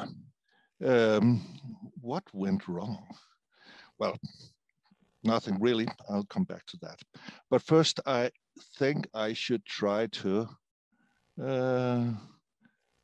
go on and tell a little about myself and my life with archival legislation. First of all, I'll have you all knowing that I'm not a lawyer, but a historian. And from 40 years ago, wrote a couple of papers in legal history. And since lawyers used to be very scarce in the Danish National Archives, I was suddenly landed with all the legal stuff in the archives, and was a secretary, a member of 2 committees who sat and drafted archival legislation some 20 years ago. And the core of the present Danish Archival Act is still the Act from 2002, but now it is supplemented by supranational regulations. We didn't have those very much in 2002. There was a personal data directive. The General Data Protection Regulation came about 20 years after that. And the Copyright Directive followed right on. The Public Sector Information Directive also is a EU concoction. And now we are waiting for the European Data Governance Regulation, which will have some impact on archives. And I'm not looking forward to the last one, also for the reason that this is in fact my swan song as an archivist. I'll stop in a couple of weeks. But the thing is that in 1992, we had the first real archival act for 100 years in Denmark. And this act regulated almost everything about public records, the organization of the public archive, state and municipal, creation of records, active preservation by the creation agencies, the ownership to public record. It was ours, no doubt about that. Appraisal, delivery, and lastly, but not leastly, access. The access question, this is where the act becomes very detailed. The thing about appraisal, preservation, and all the archival stuff is very, very broadly treated, but access was extremely detailed in its political, by the political bodies that took part in the drafting of the act. And this was in fact the political vehicle that took the rest, that brought the rest home. So the smart thing was really to have a comprehensive act that also took in those data protection and access rules and regulations that we were conscious of back then. The It lasted, as you will have been able to compute by now, 10 years before it was due for a major revision, the Act from 1992. So we started in 2000 with a new drafting. And by then we had the EU Data Protection Directive that contained a framework for the national data protection regulation. And the digital administration in Denmark was just about to end its beginning. And the meaning of data protection at that time was reversed. It used to mean that you could protect data against misuse by deleting them, but now you had to protect data so that they could be preserved for posterity and for historical and administrative use and things like that. And that meant that we had some quite new challenges that we had the paper administration, and we had about, well, half 500 kilometers of shelving lying out in the agencies, and we had to reduce that and things like that. But on top of that, we had to deal with the new digital records. As it was said earlier, we had taken in databases, data sets since 1970, but the new digital administration was something quite else than the old databases.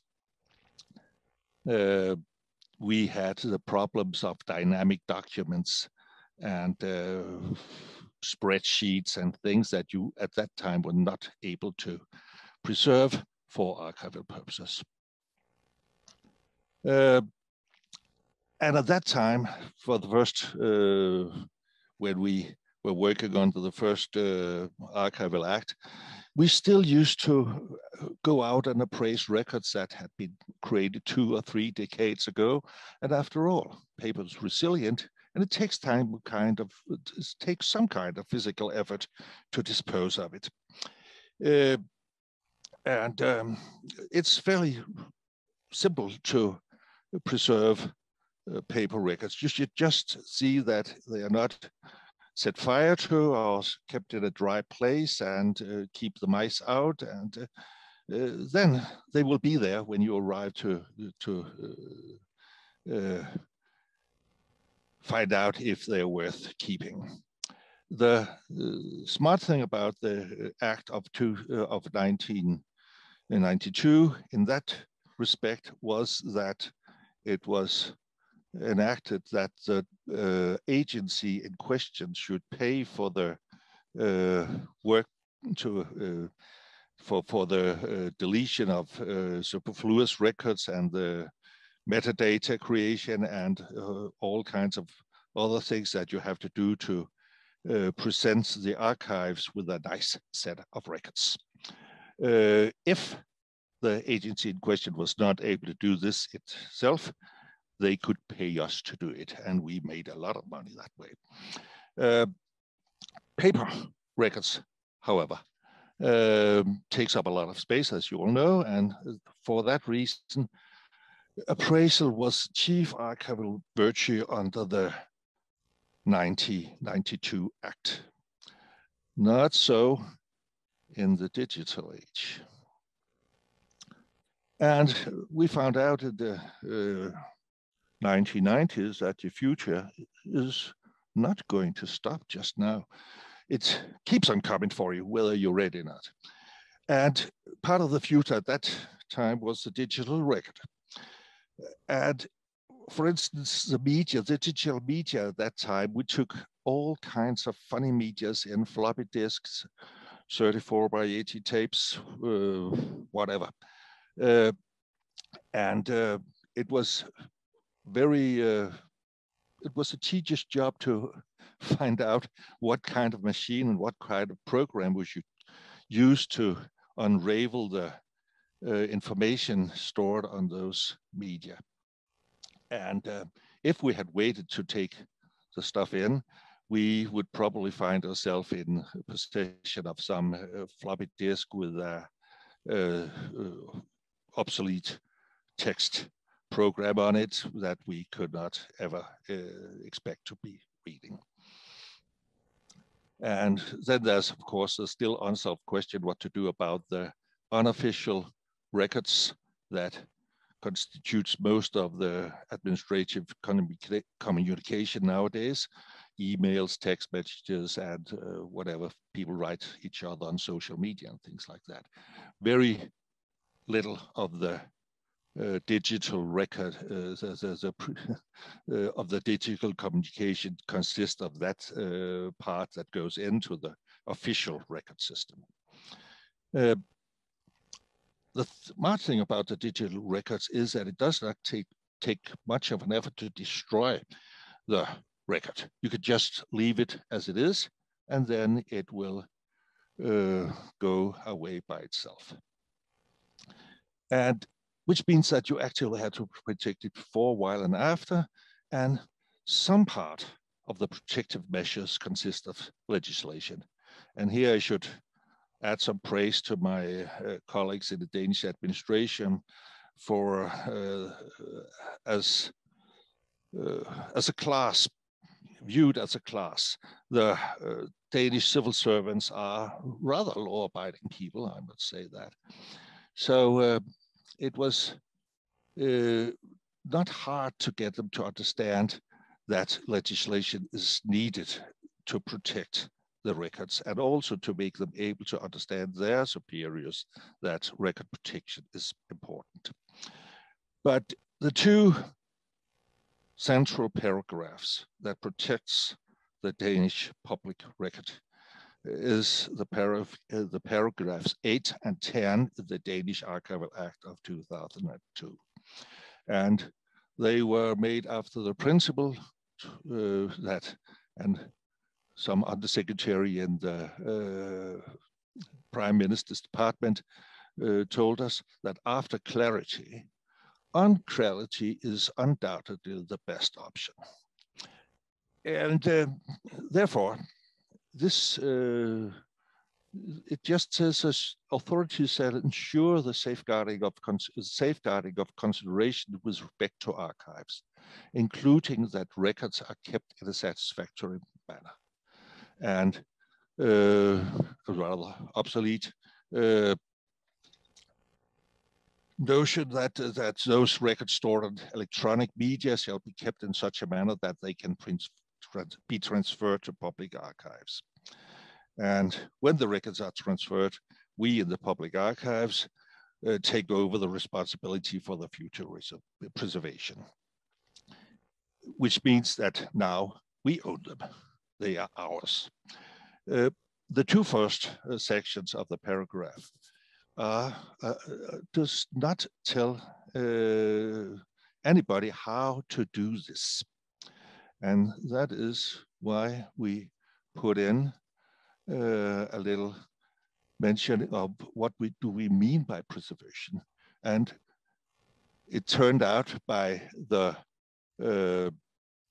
more detailed regulations that the National Archivist was empowered to lay down, that preservation is about every measure you can imagine concerning record keeping, digital administration, whatever. And then we were given the role to supervise the compliance with our own rules, which was rather nice. Which of course meant that the Danish Archival Act became a rather strong one, even seen in a European context. The National Archivist had, in fact, a lot of power when you compare him to some of the Central European ones, at least. And so the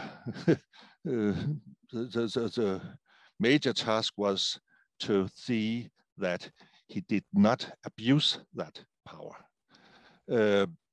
because then it would have lasted very shortly.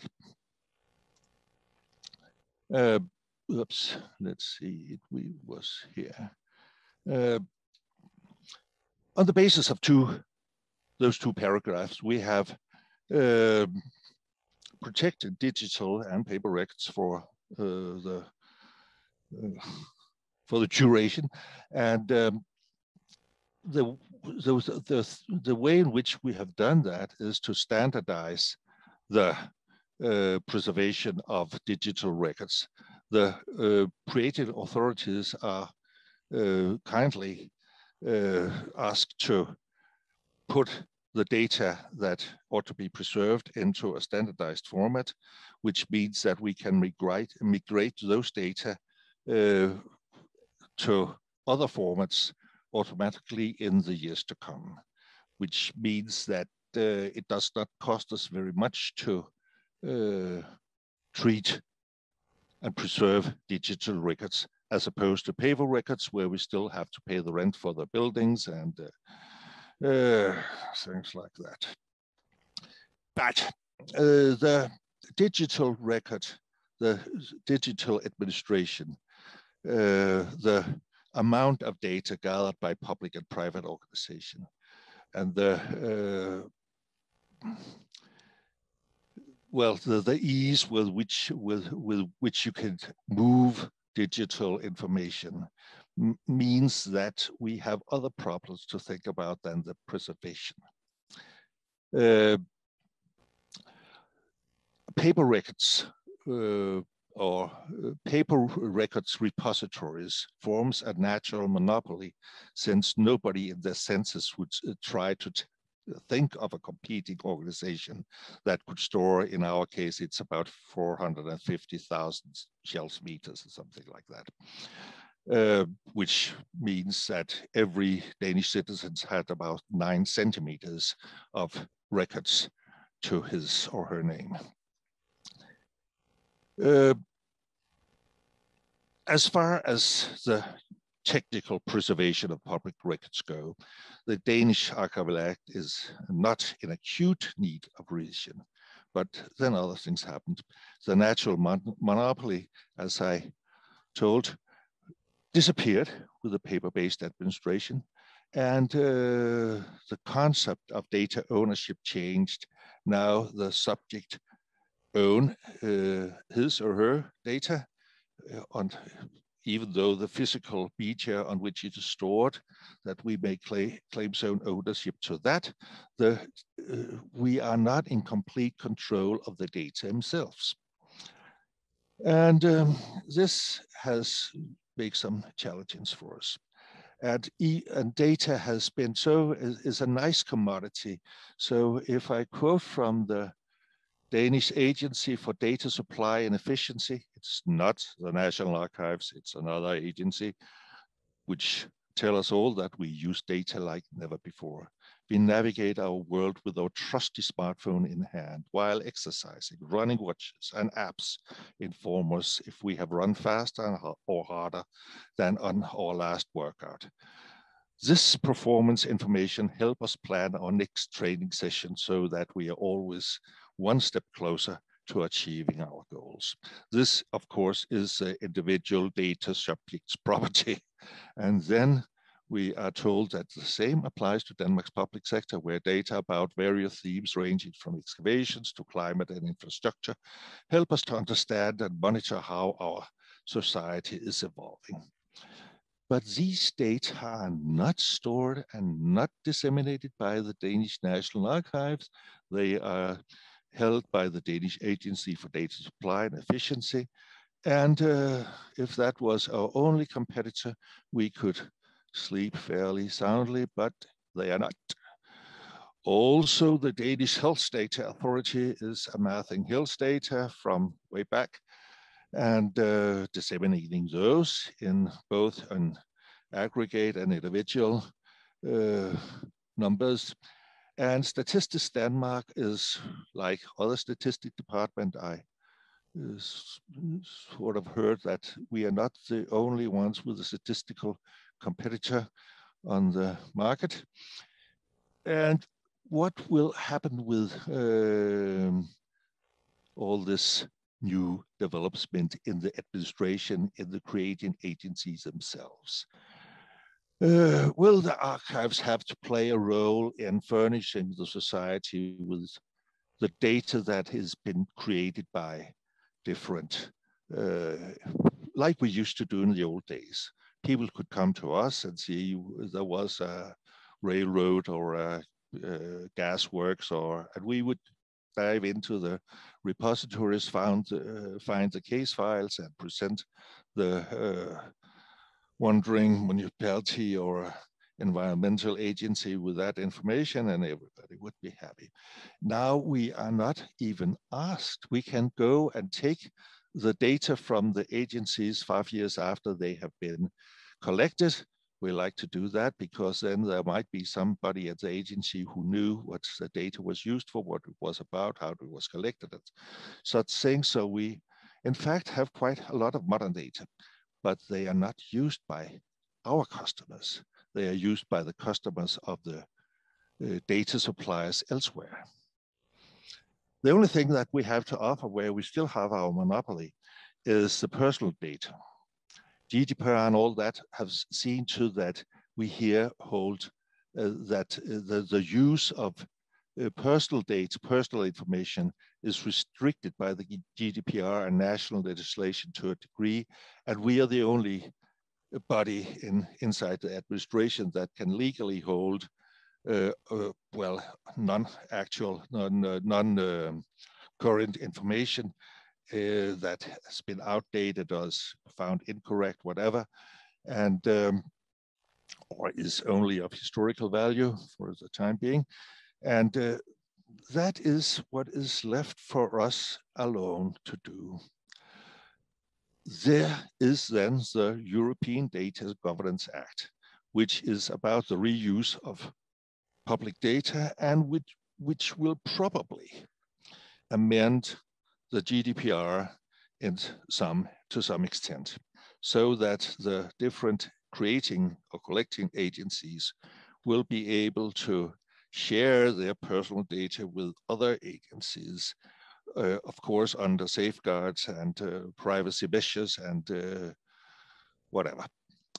But the thing that is wrong with the European Data Governance Act, which is still just in draft, but it will come, is that the word archive is nowhere to be found in the draft of the Act. This doesn't mean that it will have no impact on archives. If the researchers, the different agencies can sort of create their own repositories for administrative data, the role of the archives will change. We will maybe be reduced again to the nice depots of antiquarian documents that we have been collecting and treating and preserving. So what should we do about all that? As far as the GDPR goes, archiving purposes for the public interest are exclusive. That means that one being transferred to an archive, the level of protection should be as high as if the data had been deleted. Deleting is similar to archiving, and archiving is similar to deleting, at least in the sorts of the Danish Data Protection Agency. And of course, that gives us a privileged position, which is now probably being taken away from us. And what to do about that in a legislative manner? I think that we supposes that the digital administration and communication are here to stay. The traditional archival legislation must widen its basis by taking in data protection in every sense of the word, also protection in the meaning of preserving. And archival purposes will also be due for a redefinition if the archive should extend their business to other fields than the traditional service to historians and genealogists. And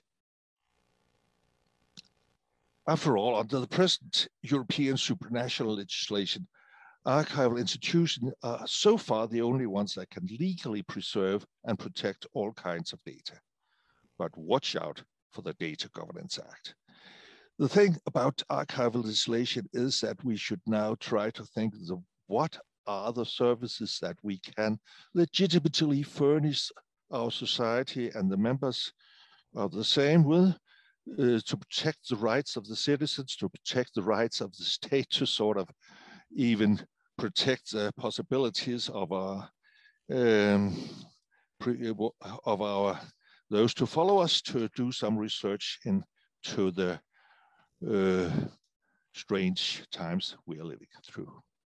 Well, and so maybe the archive should think a little ahead at their role as it will be in about 20 years, instead of, as I like to do, look back and say 20 years ago, it was all very much better. Thank you very much.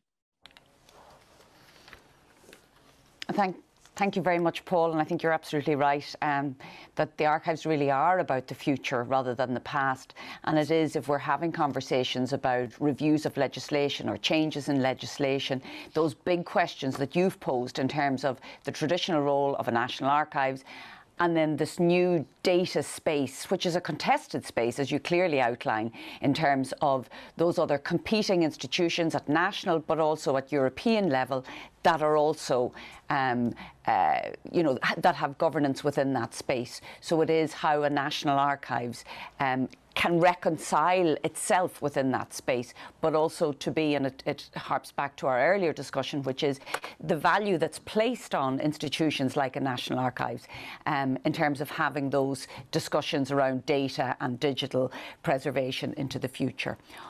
Thank you so much to our 4 contributors this morning. I have found it absolutely fascinating. The challenges are huge.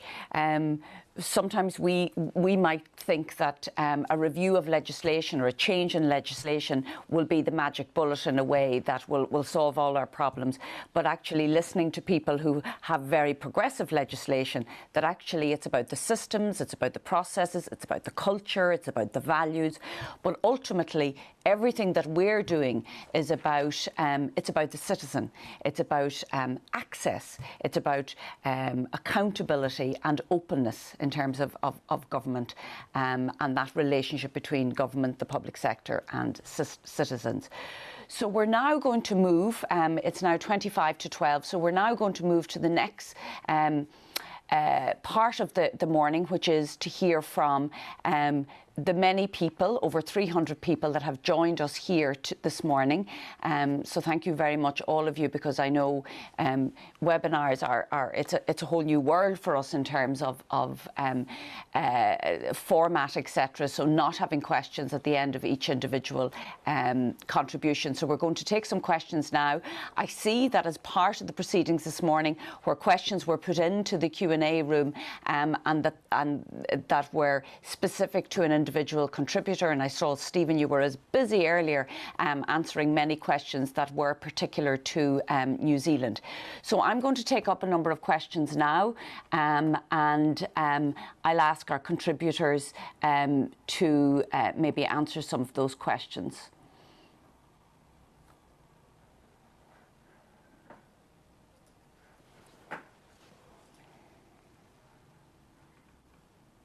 Okay, so one of the questions we hear is, and this might be specific to the National Archives here, which is around, you know, public programmes, and actually it echoes what Paul was saying earlier, just in relation to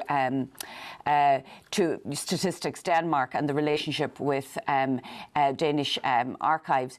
But we've engaged in Ireland in really successful digitisation projects of the census of 1901 and the census of 1911. And there's a question here in relation to that, if those massive digitisation projects that capture the public imagination, whether they then in turn might trivialise the role of a National Archives in the public mind.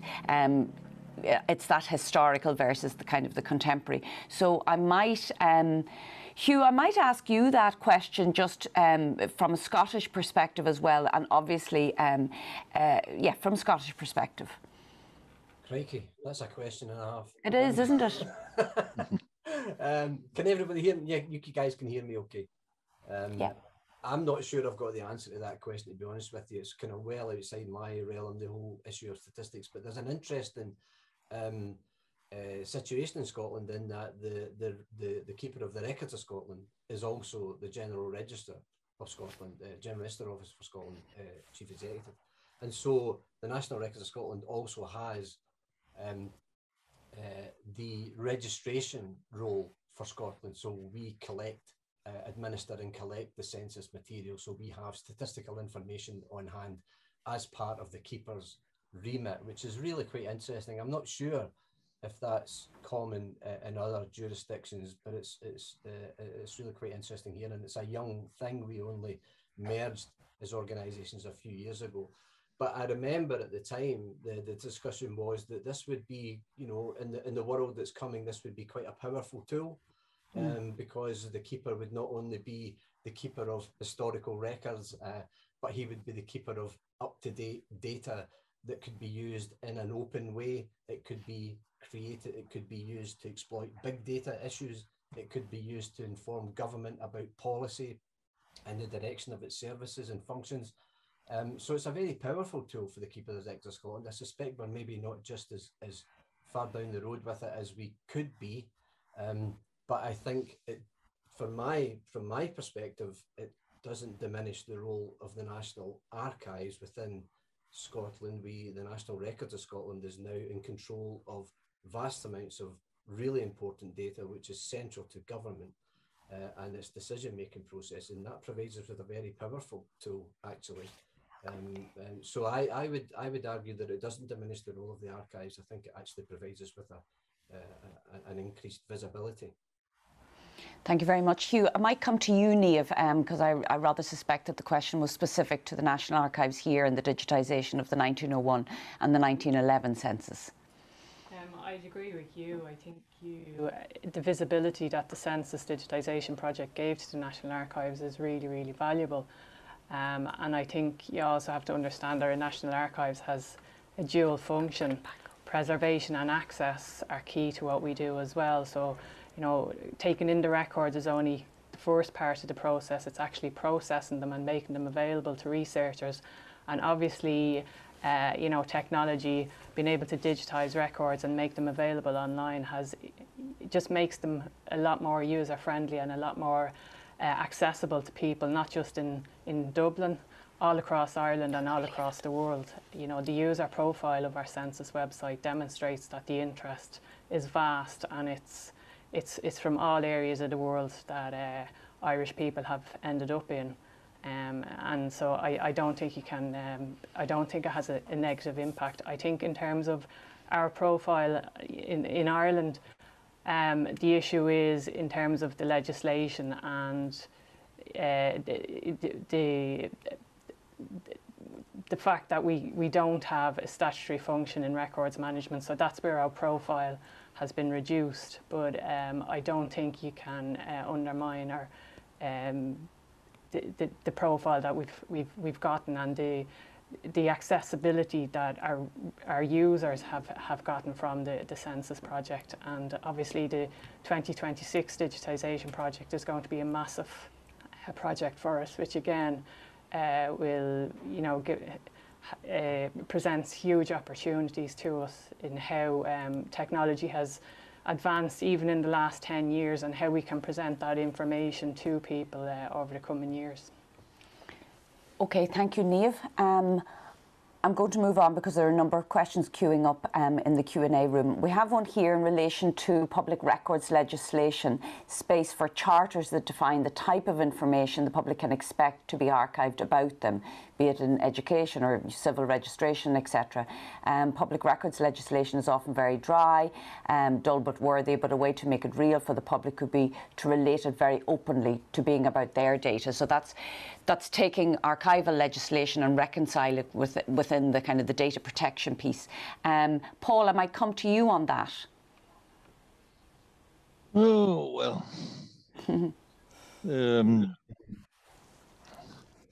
Yes, it's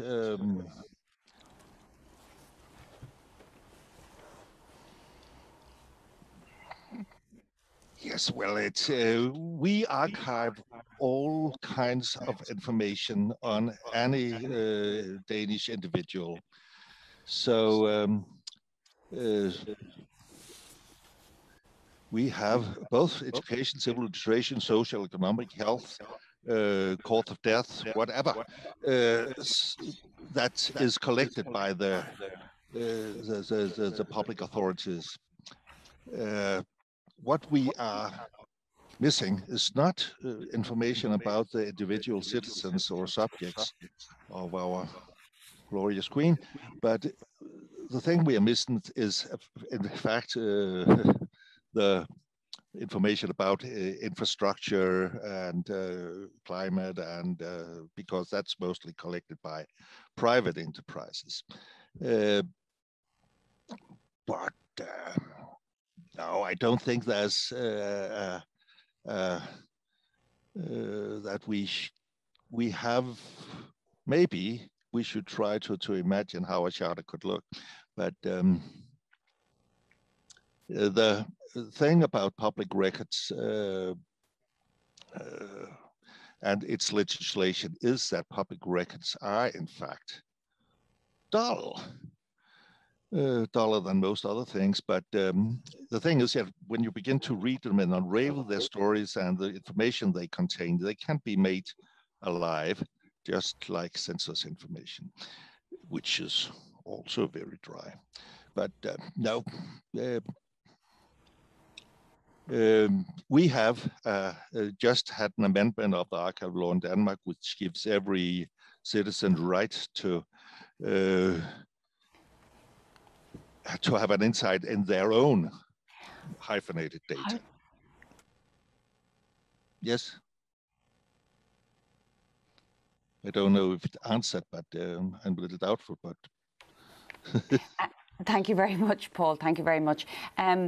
Actually, Stephen, I might go to you on that, just reconciling the archival legislation, public record legislation with data protection and records as they relate to the individual, and the role of a national archives and trying to reconcile that rather difficult role.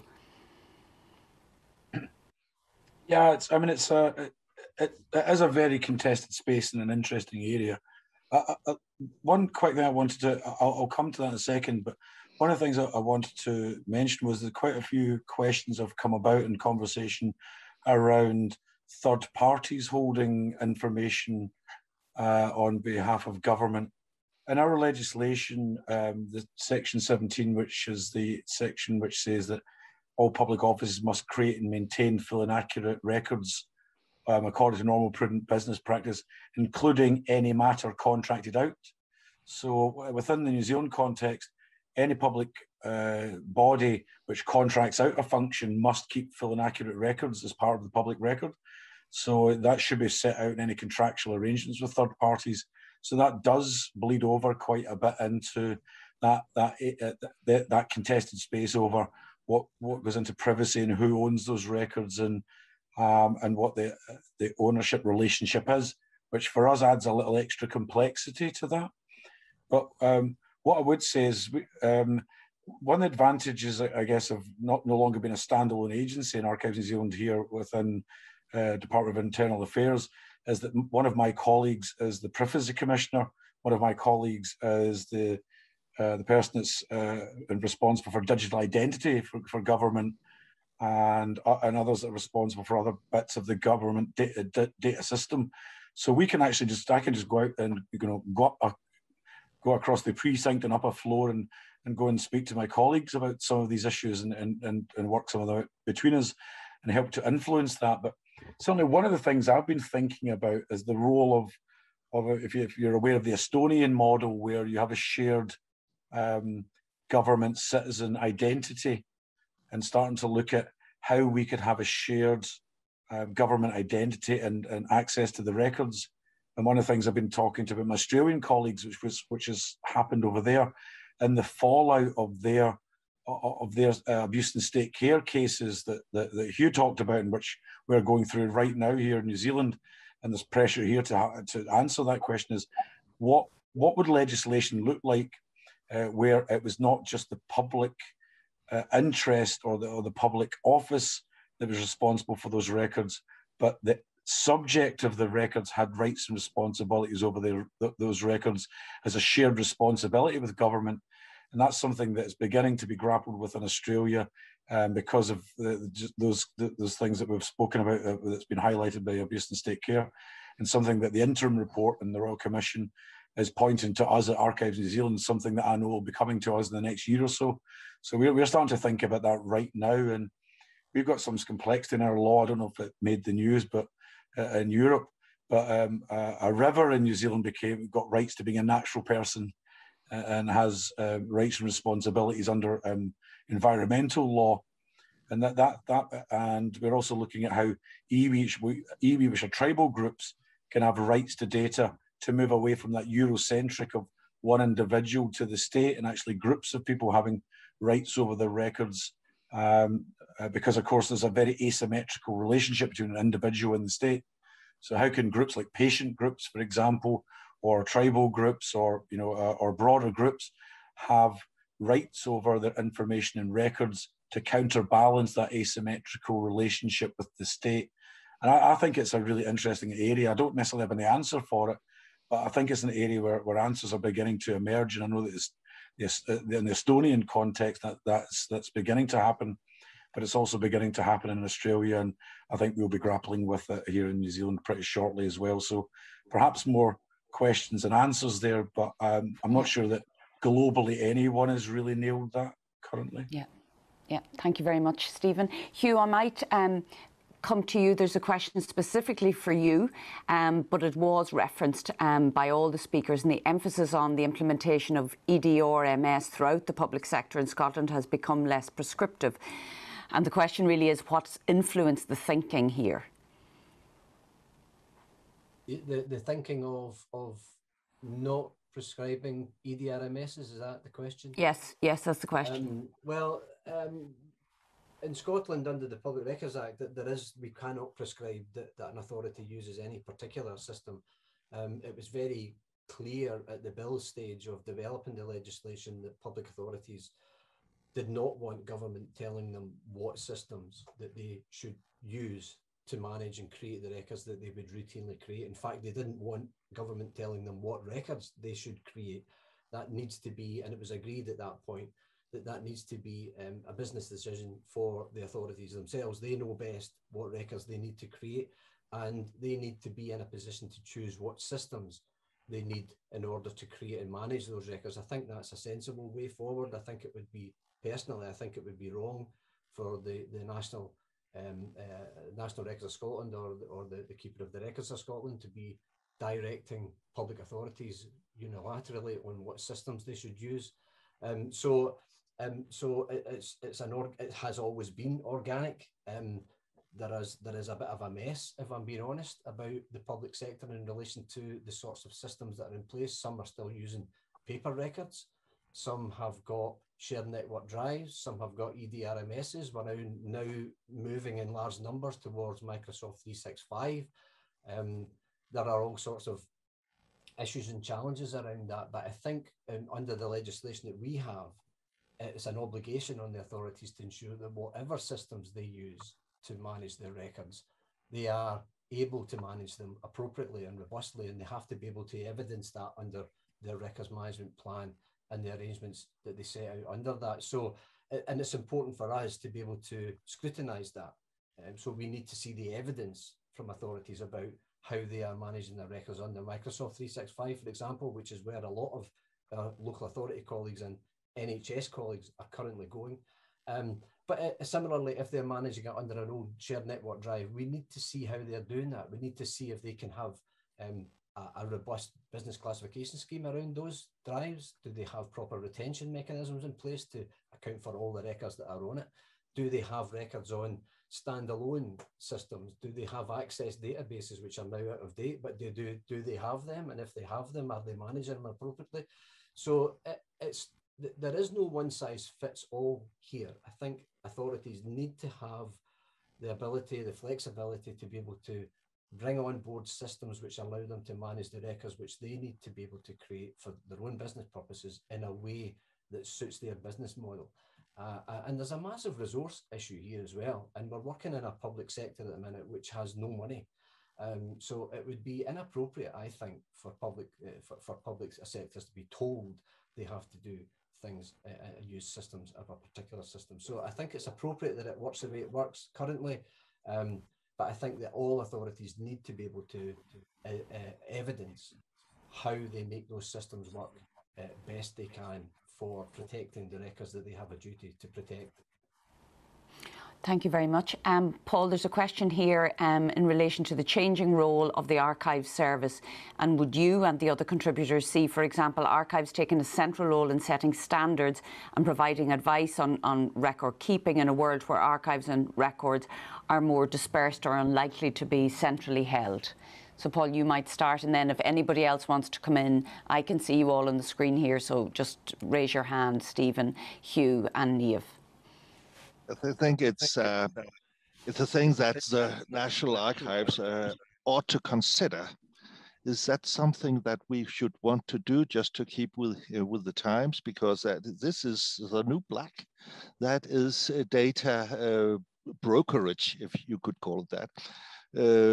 We are in fact centrally placed to know where records are, where information and records are collected and treated and used, and traditionally best placed to advise other people how you could reuse this information. But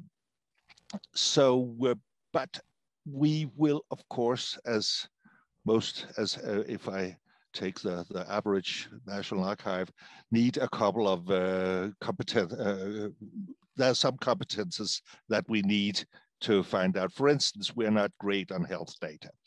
We need some medical knowledge to be able to advise fully on that. We are not great on geological data. We need a little, and that's why those specialties crop up around us. But we are just as good as the statistical departments, usually. So I think that we should very much consider to place whatever information that we have in the context. How was it collated? What was its original use? Which will probably be very important for the reuser to know, so that you can in fact make an appraisal of the value of the information that were collected for other purposes to see if it fits your own. Or else you will. We have seen in my country instances where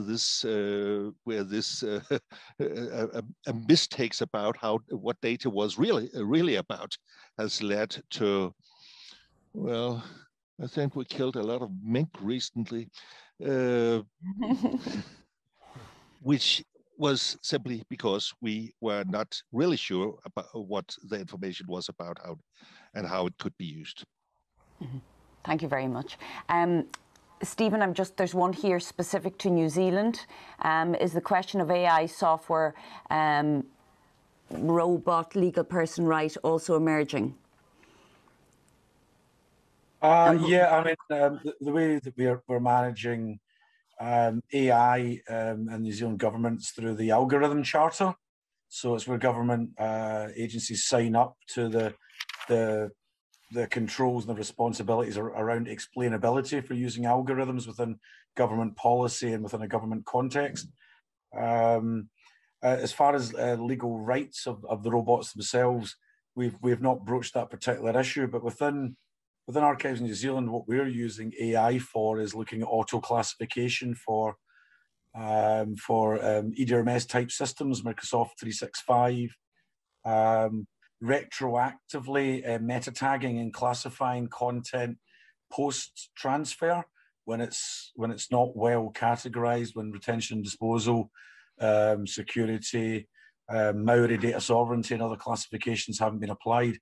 We're also using AI to, we're using a European tool, Transcribers, to capture handwriting, so that can be text mined and searched.